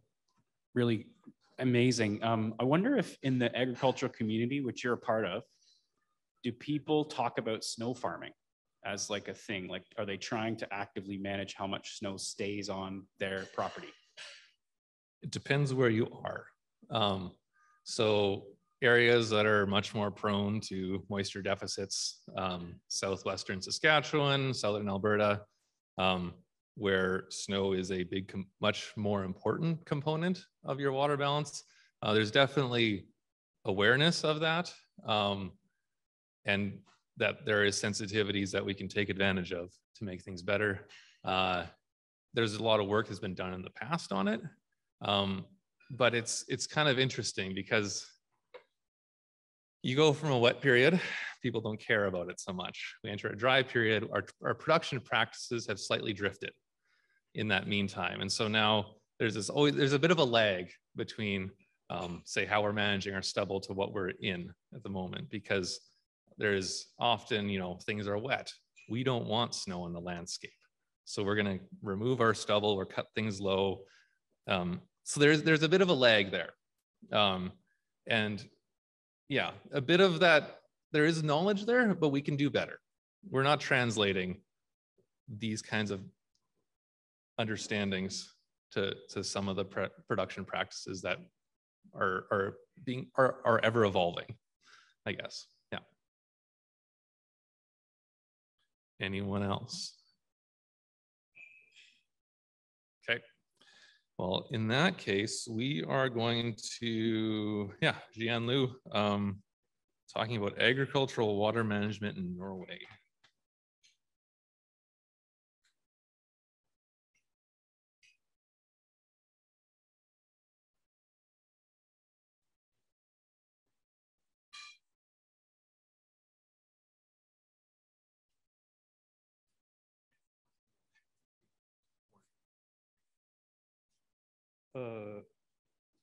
Okay. Thanks, Philip, and good morning, everyone.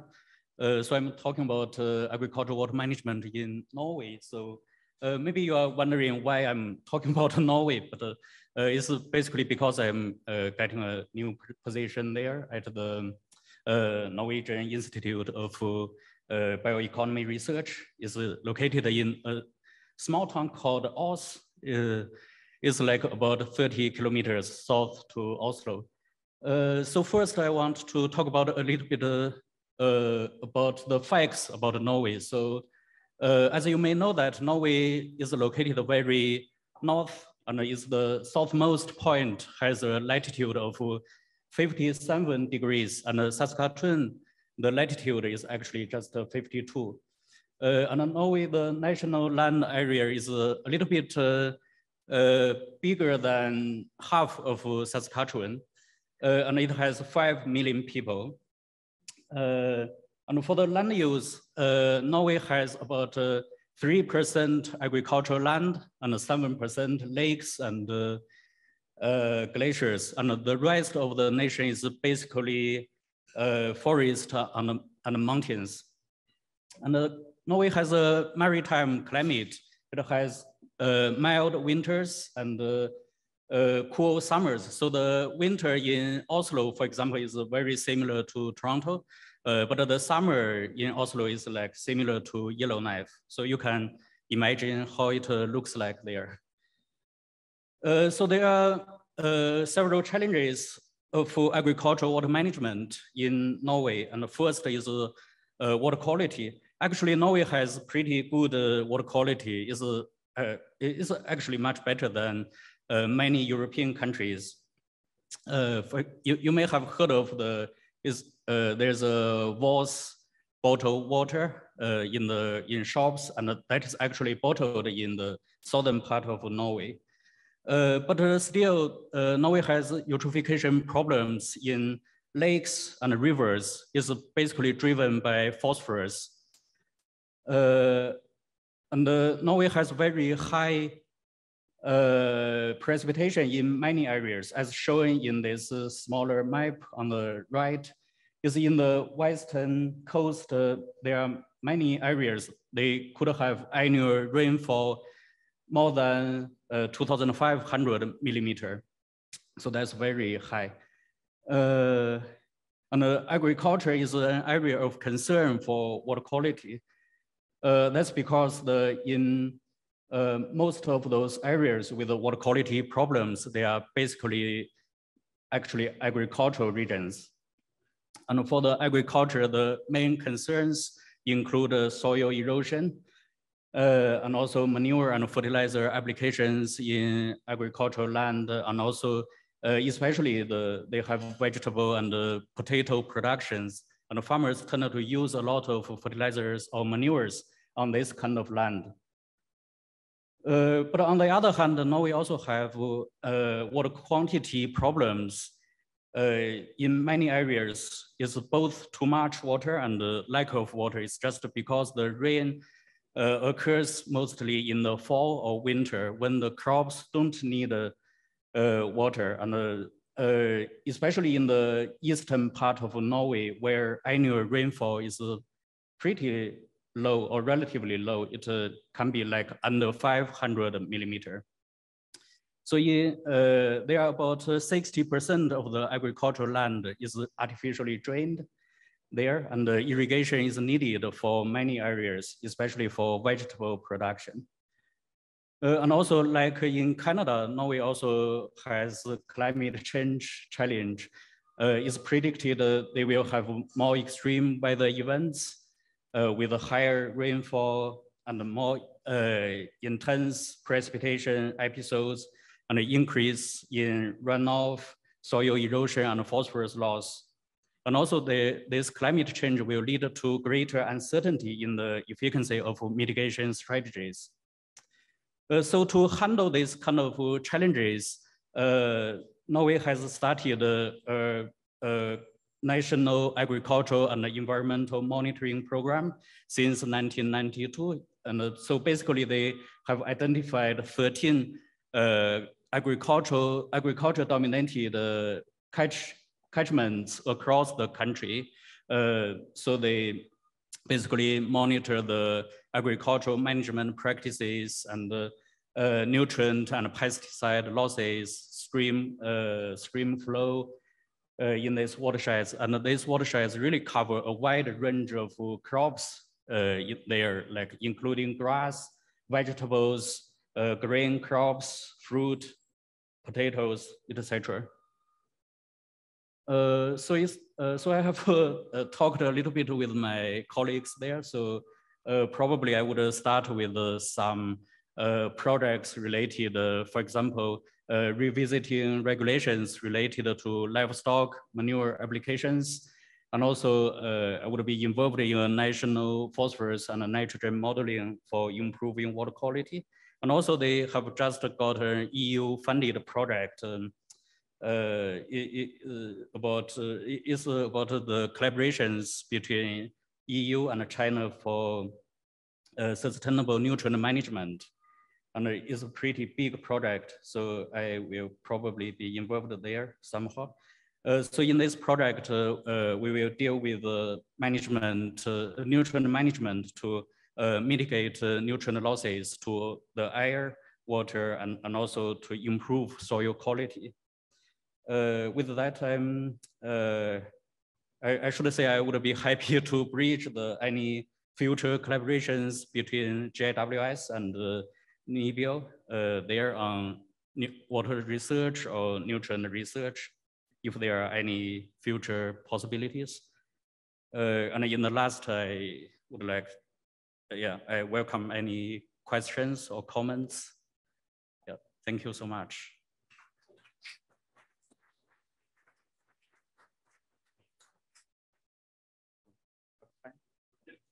we've got time for questions if anyone has for Jian.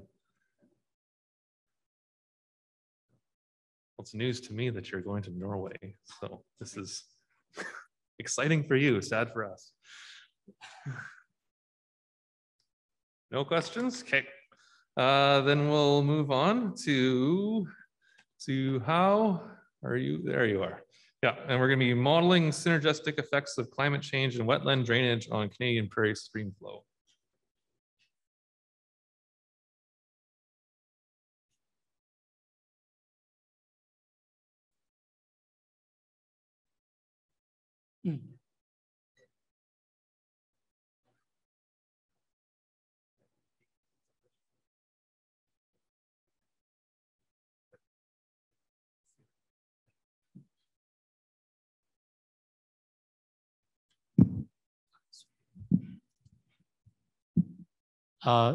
Thanks, Philip. Good morning. My name is Zhihua He, and I'm a postdoctor working with Professor John Pomeroy and Dr. Chris Spence. Today, I'm going to introduce our progress on modeling the combined effect of wetland management and climate changes on the Canadian prairie stream flow. This work is supported by the Prairie Water Project and the Global Water Futures Program. And Dr. Kevin Shook and Corinne Whitfield also contributed to this work. So we modeled the stream flow sensitivities in the 7 classes of the prairie basins. And the basins was classified by Jed Wolf and his course paper published on 2019. And this figure shows the locations of the 7 classes. So we can see the high elevation grassland in the west, and the interior grassland and glacier coastline and the sloped inside, as well as the Pototier class in the center, and the major river valley class and the southern Manitoba class in the east. And we are using a virtual basin modeling approach in the 7 classes to do the hydrologic modeling. And the virtual basin has a size of 100 square kilometers. And to try to represent the most common land covers in the prairies. The land covers in the virtual basin include cropland, grassland, forest, shrubland, fallow, the wetland complex, and water bodies and the channel in the downstream. And these 2 figures show the routing orders of the different land covers, and the land covers were represented at different HIUs in the green model called the region hydrology model. And the different HIUs were featured by different depressional storage capacity in the model. And this figure is showing the performance of the model in simulating stream flow. And then we combine the simulations and the observation of the WAC stations in all the 7 classes. Here I just show the result for 3 classes, include the sloped inside and the Pototier class and the southern Manitoba class at 3 different stations. So we can see the model simulated the ranges of the annual stream flow of the observed annual stream flow well, especially in the sloped inside and the southern Manitoba class. And also the model simulated the seasonality of the stream flow well, and in terms of the dynamics in the different months. For example, both the stream flow simulation and observation show that there are very small stream flow in the season from autumn to winter. And also both stream simulations and observations show that the stream flow mainly occur in the melting season from March to May. So then we are using this model as a tool to investigate the stream flow sensitivities. And we set up a couple of scenarios. So for the wetland management, we consider drainage and restorations. And for the drainage, we assume that the wetland area was reduced by 10% to 100% with the increasement of 10%. And for the wetland restoration, we assumed that the wetland area was expanded by 20% to 40% in the model. And for the temperature perturbation scenarios, we assume the temperature will warm by 1 degree to 6 degrees based on the baseline climate. And also for the precipitation perturbation, we assume the change, the future precipitation will change from 80% to 130% of the baseline precipitation. So then we have the results. So first the model by the different scenarios, and then we have the results. So firstly, we have the results for the stream flow sensitivity to the wetland management. Here I just showed compare the results in 3 classes, include the high elevation grassland HEG and the pH perturbation perturtier class PHT and the major river valley class major MRV. So we can see the basins in the perturtier class show the largest sensitivities of stream flow to the wetland area changes.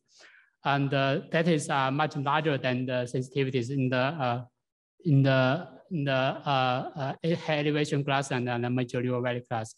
And meanwhile, we can see the stream flow tends to show larger sensitivities to wetland drainage. That means the a smaller one, smaller wetland area. But then that to the sensitivity to the wetland restoration, which means the wetland area increase. And then is the sensitivities to the precipitation changes. So we can see the perturtier classes basins in that class show the largest sensitivities, followed by the major river class, and the high elevation grassland show the smaller sensitivities to the precipitation change. And the last finally is the sensitivity to temperature. So in this situation, so we can see, however, the high elevation is grassland class show the largest sensitivities to temperature warming, but the major river valley class show the smallest sensitivities. So we have the combined effect of the different scenarios of wetland management and the precipitation and temperature perturbations. So here is an example of the results in the perturtier class at the Yorkton station. So we can see the stream flow increase with the wetland drainage and the increase in the precipitation from 80% to 130%. And we can also see the decrease in the stream flow with the temperature warming and the wetland restoration, and the increase in the decrease in the precipitation. And in this at this station, we can see the maximum increase in the stream flow due to temperature precipitation rising, and the temperature wetland drainage would be up to 400%. But the maximum decrease in the annual stream flow only due to temperature warming and the reduced precipitation and the wetland restoration would only be up to 80% in this at this station. So yeah, this is our updates, and thanks for your attention. And if you are interested in either our model or the polls, and also the model is setting up, please feel free to contact us through email or other approach. And our model has other polls, not only stream flow, but also other variables, hydraulic variables like soil moisture, slow melt, and evapotranspiration or slow accumulation like that. So if you are interested, please feel free to contact us. Yeah, thanks.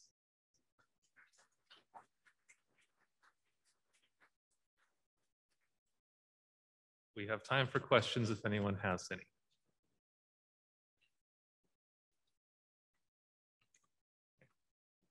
Yes, not. So thank you. We're now going to move to Gahavami, talking about prairie performance for HABS communication. Are they here?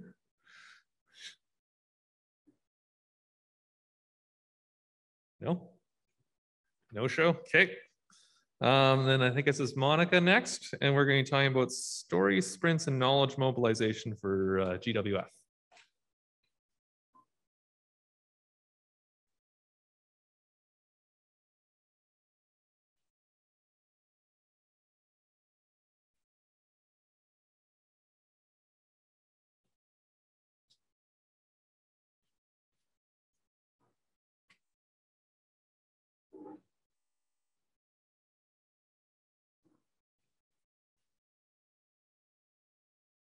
You've got extra time, so you can just go as long as you want. Oh, boy.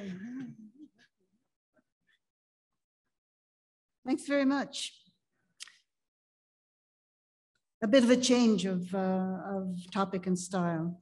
As most of you know, the Global Water Futures program is producing very exciting cutting-edge scientific research that just begs to be widely interpreted and shared to demonstrate its strong relevance to pressing climate change and resource management challenges facing Canada and other regions. We're moving sort of up a level here to be quite broad. We have 20 odd more months of Global Water Futures funded work.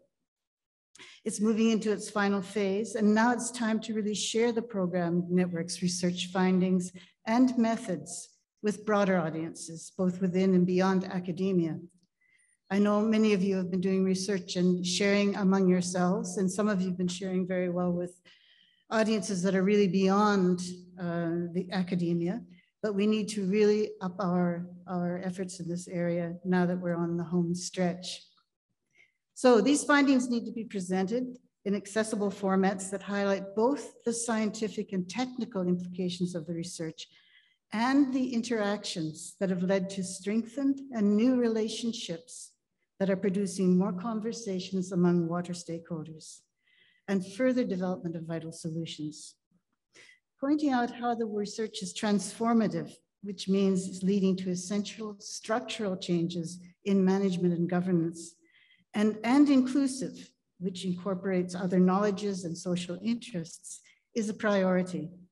While the science is hard to do, as we've seen this morning some examples, demonstrating its transformative and inclusive nature is another challenge altogether.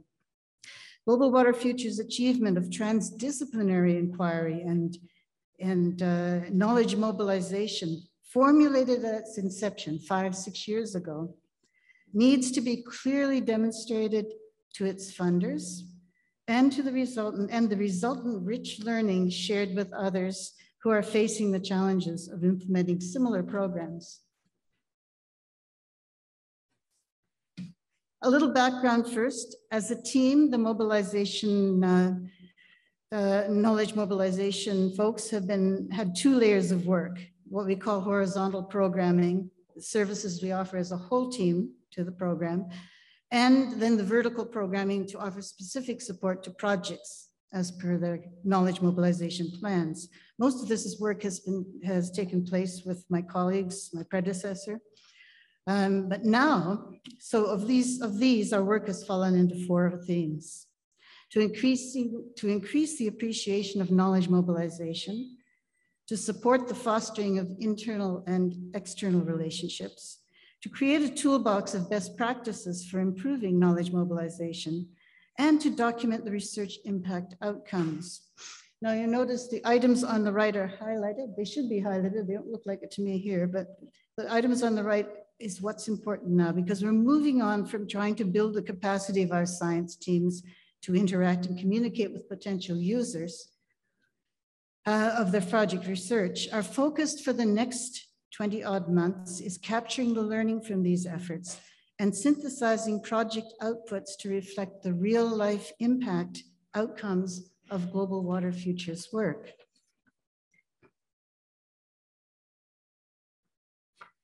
So it's time for consolidation. These are the approaches we're talking about as we head into the Global Water Futures final stages.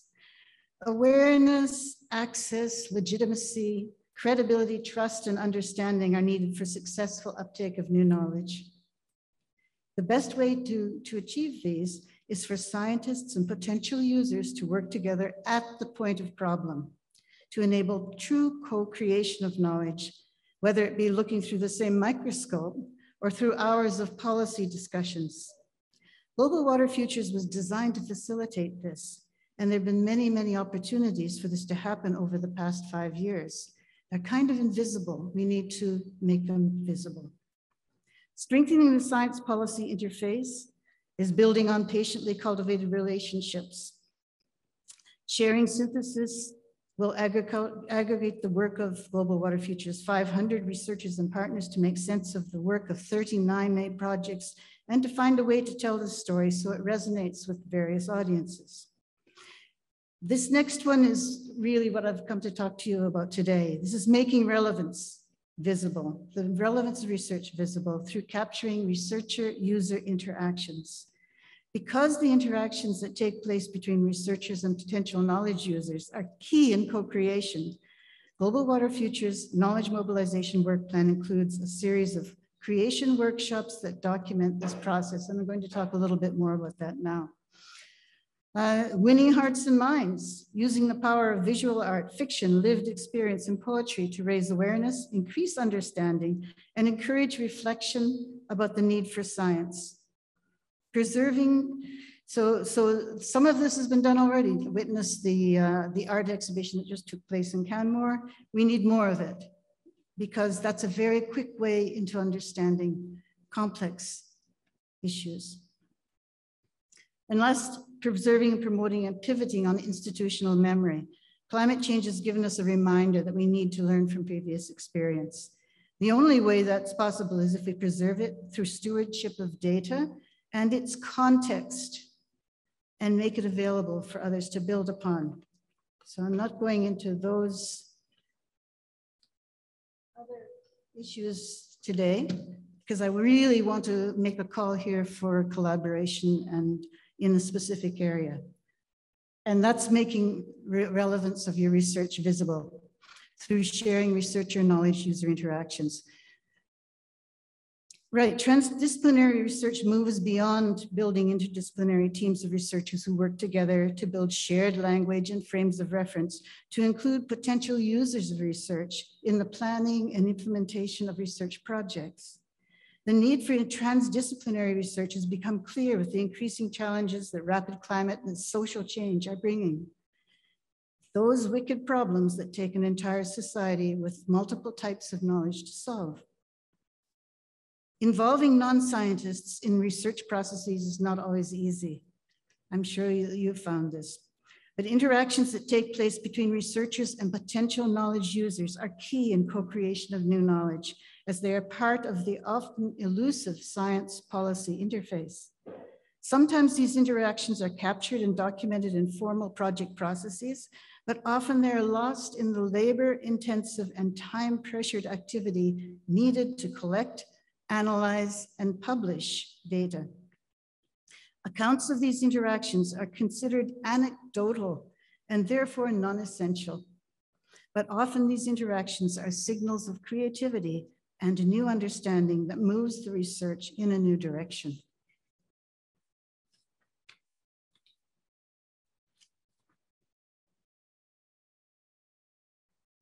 So what's it all about? We're planning rapid production of accessible stories in a variety of formats that reflect the actual experience of Global Water Futures project researchers while interacting with knowledge users. Working with Secretariat and partner university communications staff, we will assemble and deploy a support team over the course of several days to work directly with pairs of principal investigators and selected young scientists. We propose to produce these products through the story sprint approach, where subject specialists, who are the researchers, work closely with a professional production support team consisting of a facilitator, fact checker, documentalist, writer, editor, illustrator, data analyst, and designer in a workshop environment with access to a variety of creative software applications over a short period of several days. Researchers are invited to participate with the understanding that they will leave the workshop with a product in hand. An initial training session introduces the researchers to crafting stories, as opposed to technical reports, scientific articles, and case studies. And it provides guidance in identification of experiential story cores. Researchers then draft their narratives and review the content with other participants and the production support team, moving on, once satisfied, to collective, collaborative creation of the formatted project.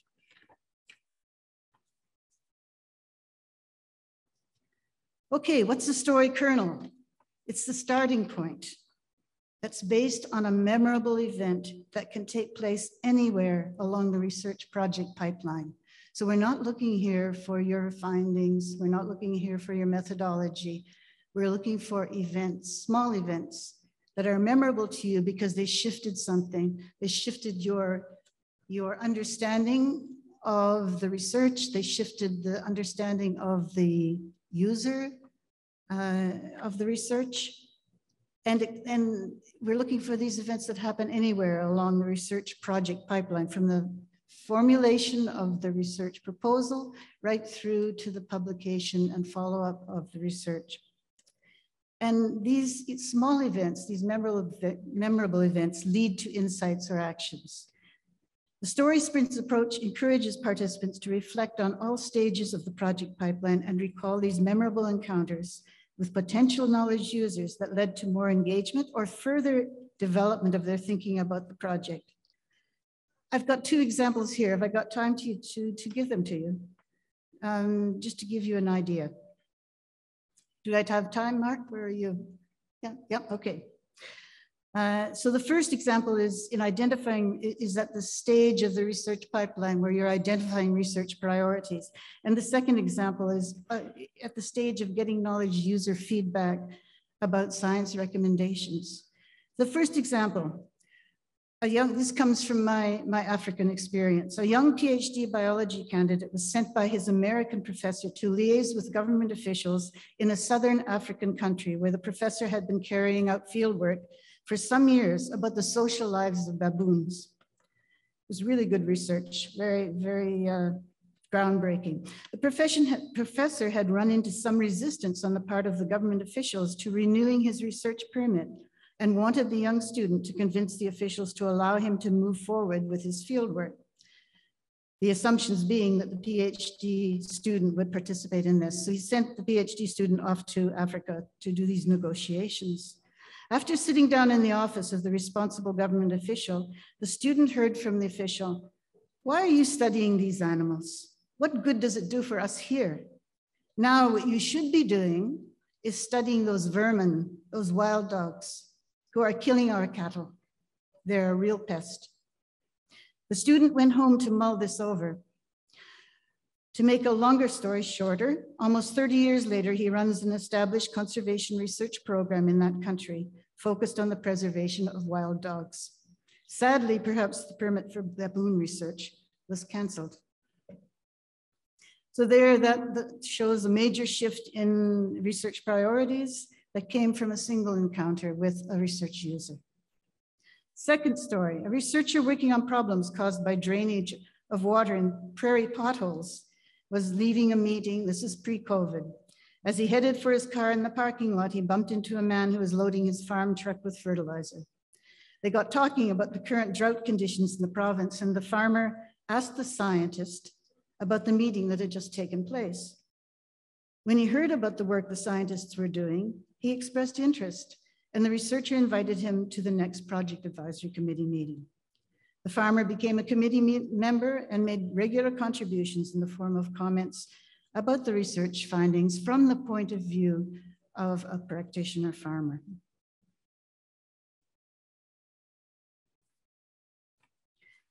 So those are examples of what we're trying to get from you guys. What are we building towards? What's the result after the end of 2 or 3 days of intensive work? What are you going to walk away with? Well, there are all kinds of possibilities. I think you can see them on the screen there. How do we see these knowledge products being used? First, the experience of the researchers who are engaged in the production process in itself is a key outcome. The participants will gain a greater appreciation for the transdisciplinary process and reflect on broader use of their study results. Story sprints teams will decide on the initial formats for their stories, But then using the story kernels, there will be opportunities to repackage the stories for other audiences and channels. This is really just an initial list. The opportunities are many, and our intention is to pair principal investigators with younger researchers, because we know the younger researchers have good experience with different formats of communication. So in brief, that's what it is. And we want to know what your story kernel is. We really want to hear from you. So this is a collaborative effort between the knowledge mobilization team and communications. There are 3 names there on the slide. You're welcome to contact any of us. We're looking at having a pilot for these workshops sometime within the next month or so. So please come to us, contact us, and let's see what we can produce to further enlighten the world. Thank you.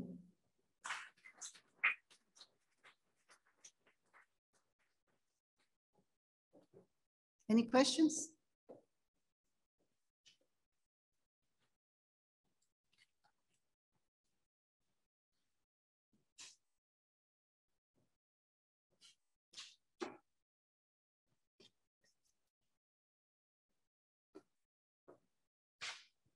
That was fantastic. Thanks, Monica. 10 minutes. I don't think I'm gonna, so, you know, we're supposed to, I'm supposed to deliver closing remarks, and then we're supposed to break for lunch, but there's no lunch. Lunch is coming in 10 minutes. So I'll just say a few things. First of all, it is super obvious that we are not used to having in-person meetings because no one is asking any questions. So, you know, drink some coffee and have a, you know, have a nice lunch, and let's all try to ask you know, at least a couple of questions if there's time, a couple of questions per talk in the afternoon, and you know, we can do it. Really amazing morning. Really appreciated hearing from the students, and the talks in the last session were great. I encourage you on the science communication part to really try to engage with Monica. I think this is a great idea.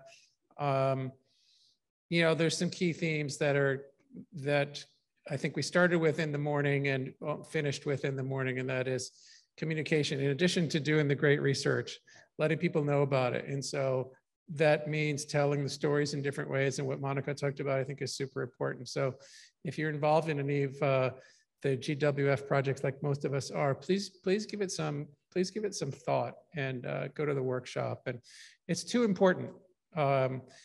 It's great that we've had an incredibly well-funded research program, and that we published a bunch of papers, and you know, we're seeing all the great research, and it's really groundbreaking. But it's not going to help us if people don't know about it, if taxpayers don't know about it, if our decision makers, policy makers, elected officials don't know about it. And this kind of storytelling, this makes it really, really easily digested. So I really encourage you to do that. What do we have, like 9 minutes now, Michelle? I could tell some jokes, but I don't know any. I, you know, didn't bring any musical instruments, so I suggest instead that yes, Simon? Yeah, question, yeah, question. Let's just talk, yeah. Okay, oh, excellent.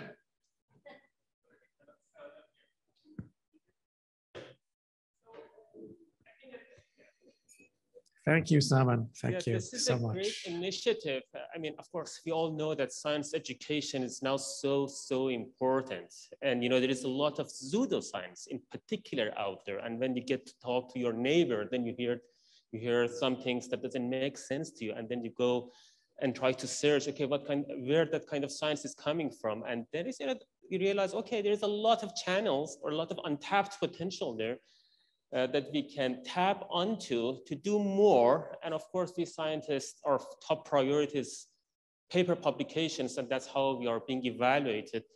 But then at some point realize, you know what, you want to educate people around you as well. And what I've been spending a lot of time myself during the pandemic was to be on YouTube, for example, just watching, subscribing to different channels, getting notifications going.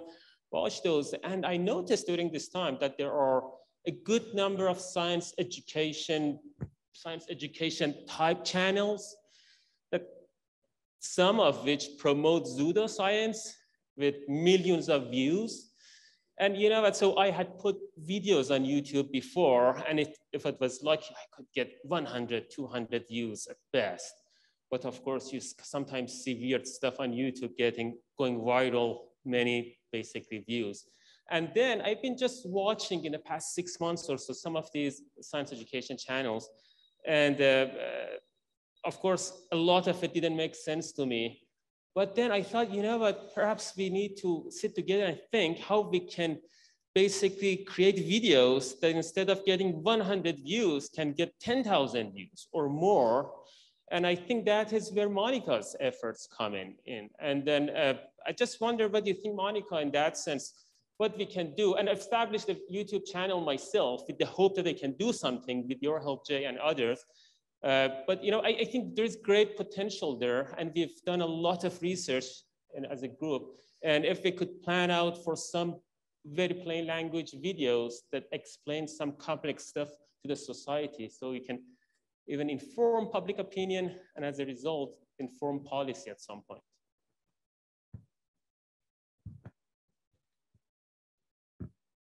I get to have the microphone while I bring this over to Monica and just say, microphone courier. Yes, Simone, we are working on this, and we're very happy to be out of COVID.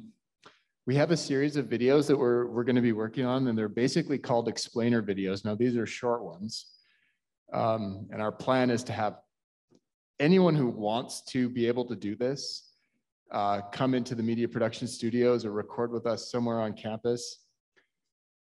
And we're going to make some really great videos that are, you know, short bits, like 1 minute. But we also have some platforms now, like our What About Water platform, and with these story sprint ideas and with the GWF legacy pieces, where we really want to produce this really great content that's coming from a very reputable source, like our institute and from the university. So I'm really glad to hear that there's appetite for that. And maybe Monica has some more thoughts on this. No, just to say that some of the work that's going on already from the Institute is really valuable. The Women in Water series, the podcast, all of these feed into the big ocean of information that's out there. And what we found is that the best way to get lots more attention is to piggyback on a current issue or somebody else's remarkable findings, and to start a conversation around that. But two things that we should really mention, I think, Mark, one is the science features, which is a series of kind of explainer articles that people have been working on through Global Water Futures. And we've recently had a new one posted about genetic eDNA, yeah.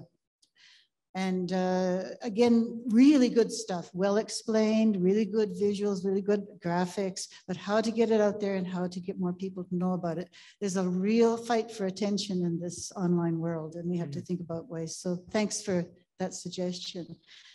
The other issue we were talking about recently is that because Global Water Futures is in its home stretch, people are a little bit tired. And when perhaps started out some years ago doing frequent social media posts, have kind of slowed down a bit. And we really, really want to revitalize your use of social media.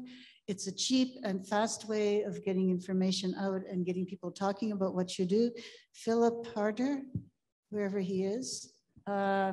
Yes, he is a rock star in my estimation for his social media work. Please have a look at his Twitter feed. You know, I can follow it. I can't follow everything, but I certainly read everything.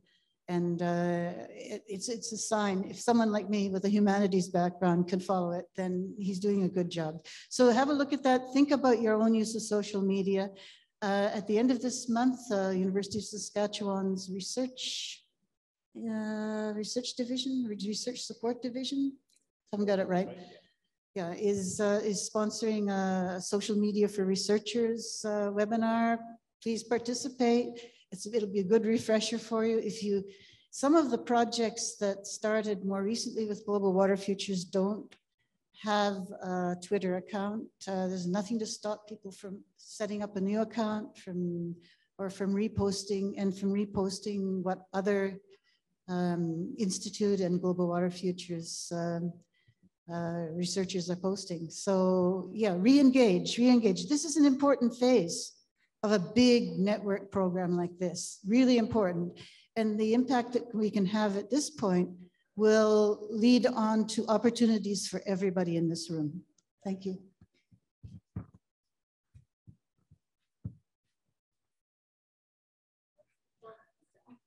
Four to 5 minutes to go. So following on that theme. So yeah, the burnout's a really big, so you mentioned a couple of things that really resonated with me. One is the burnout. And so, you know, I don't know how the Institute can incentivize those of you here to participate. I mean, maybe we have a, you know, do it before barbecue or something like that, or give you chocolates or something. I don't know. We'll figure, we need to encourage you to do it, but also keep in mind that a project like this needs to be documented beyond the documentation in the literature. Sure, we can always put together great volumes of papers and reports and things, and we should. But I think it needs to be documented in these translatable, accessible ways, because again, we had a program, it's not over, but it's almost over, that was actually at the pace and the scale, right, required to deal with the water problems at the national scale. You know, we can see the finish line, and it's time for that last kick, you know. So that was one thing I wanted to say. The other thing is clearly just killing time. You know, if you see the food roll in, just tell me. Just, did it roll in? Yes, question? Oh, I love you, man. Thank you. Can you hear me? Yes, good. Yeah, I just also want to mention on this video theme or short video theme, we have our catalog of projects with everything from project information all the way through to where you can download data. But also added to that now is a story record that can be associated with anything. So it could be a project, it could be a data set. So now if you want to really give that impact, then we'll eventually have an index of all videos. And you can upload to the system easily, and you don't have to worry about social media, YouTube. You'd have to get a good video going and make it nice and short, and that's where Mark and Monica and other people would come in. But this is another final resting place that's right with the data. That is really great to hear about. It's great to have that connection between the data sets and between the stories. So that's wonderful. The one other theme I wanted to get back to, which sort of follows on from what Monica and Saman were saying, is, you know, how do you get people's attention? And we all struggle with that. It's a complicated world. There's a lot of stuff going on. It's, you know, with respect to climate change, I think things like CO2 and fossil fuel burning, and, you know, they deserve a tremendous amount of attention, and they get it. But at some level, I think water's been sort of number two on the attention list. And so I don't know how we crack that, and I don't know how we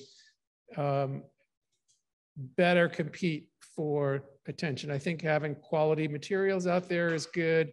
I think social media helps to some degree, but I don't know, you know, does anyone else have any ideas, or are you just like too hungry? Like, you know, how do, yes, Simon. Yeah, go ahead. Yeah, maybe having like pages, our web pages in other languages would help.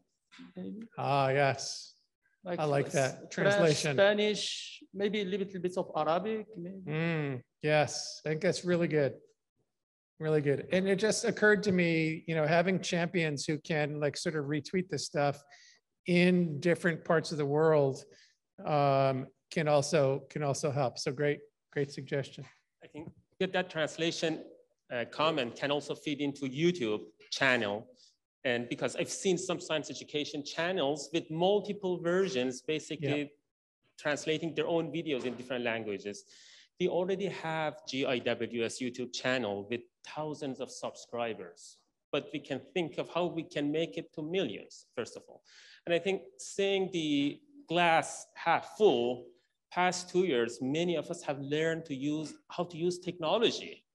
Now I can create videos at my home, and I've posted on YouTube just a couple of months ago. And it took me a lot of time actually, but now I think I'm a video editor myself.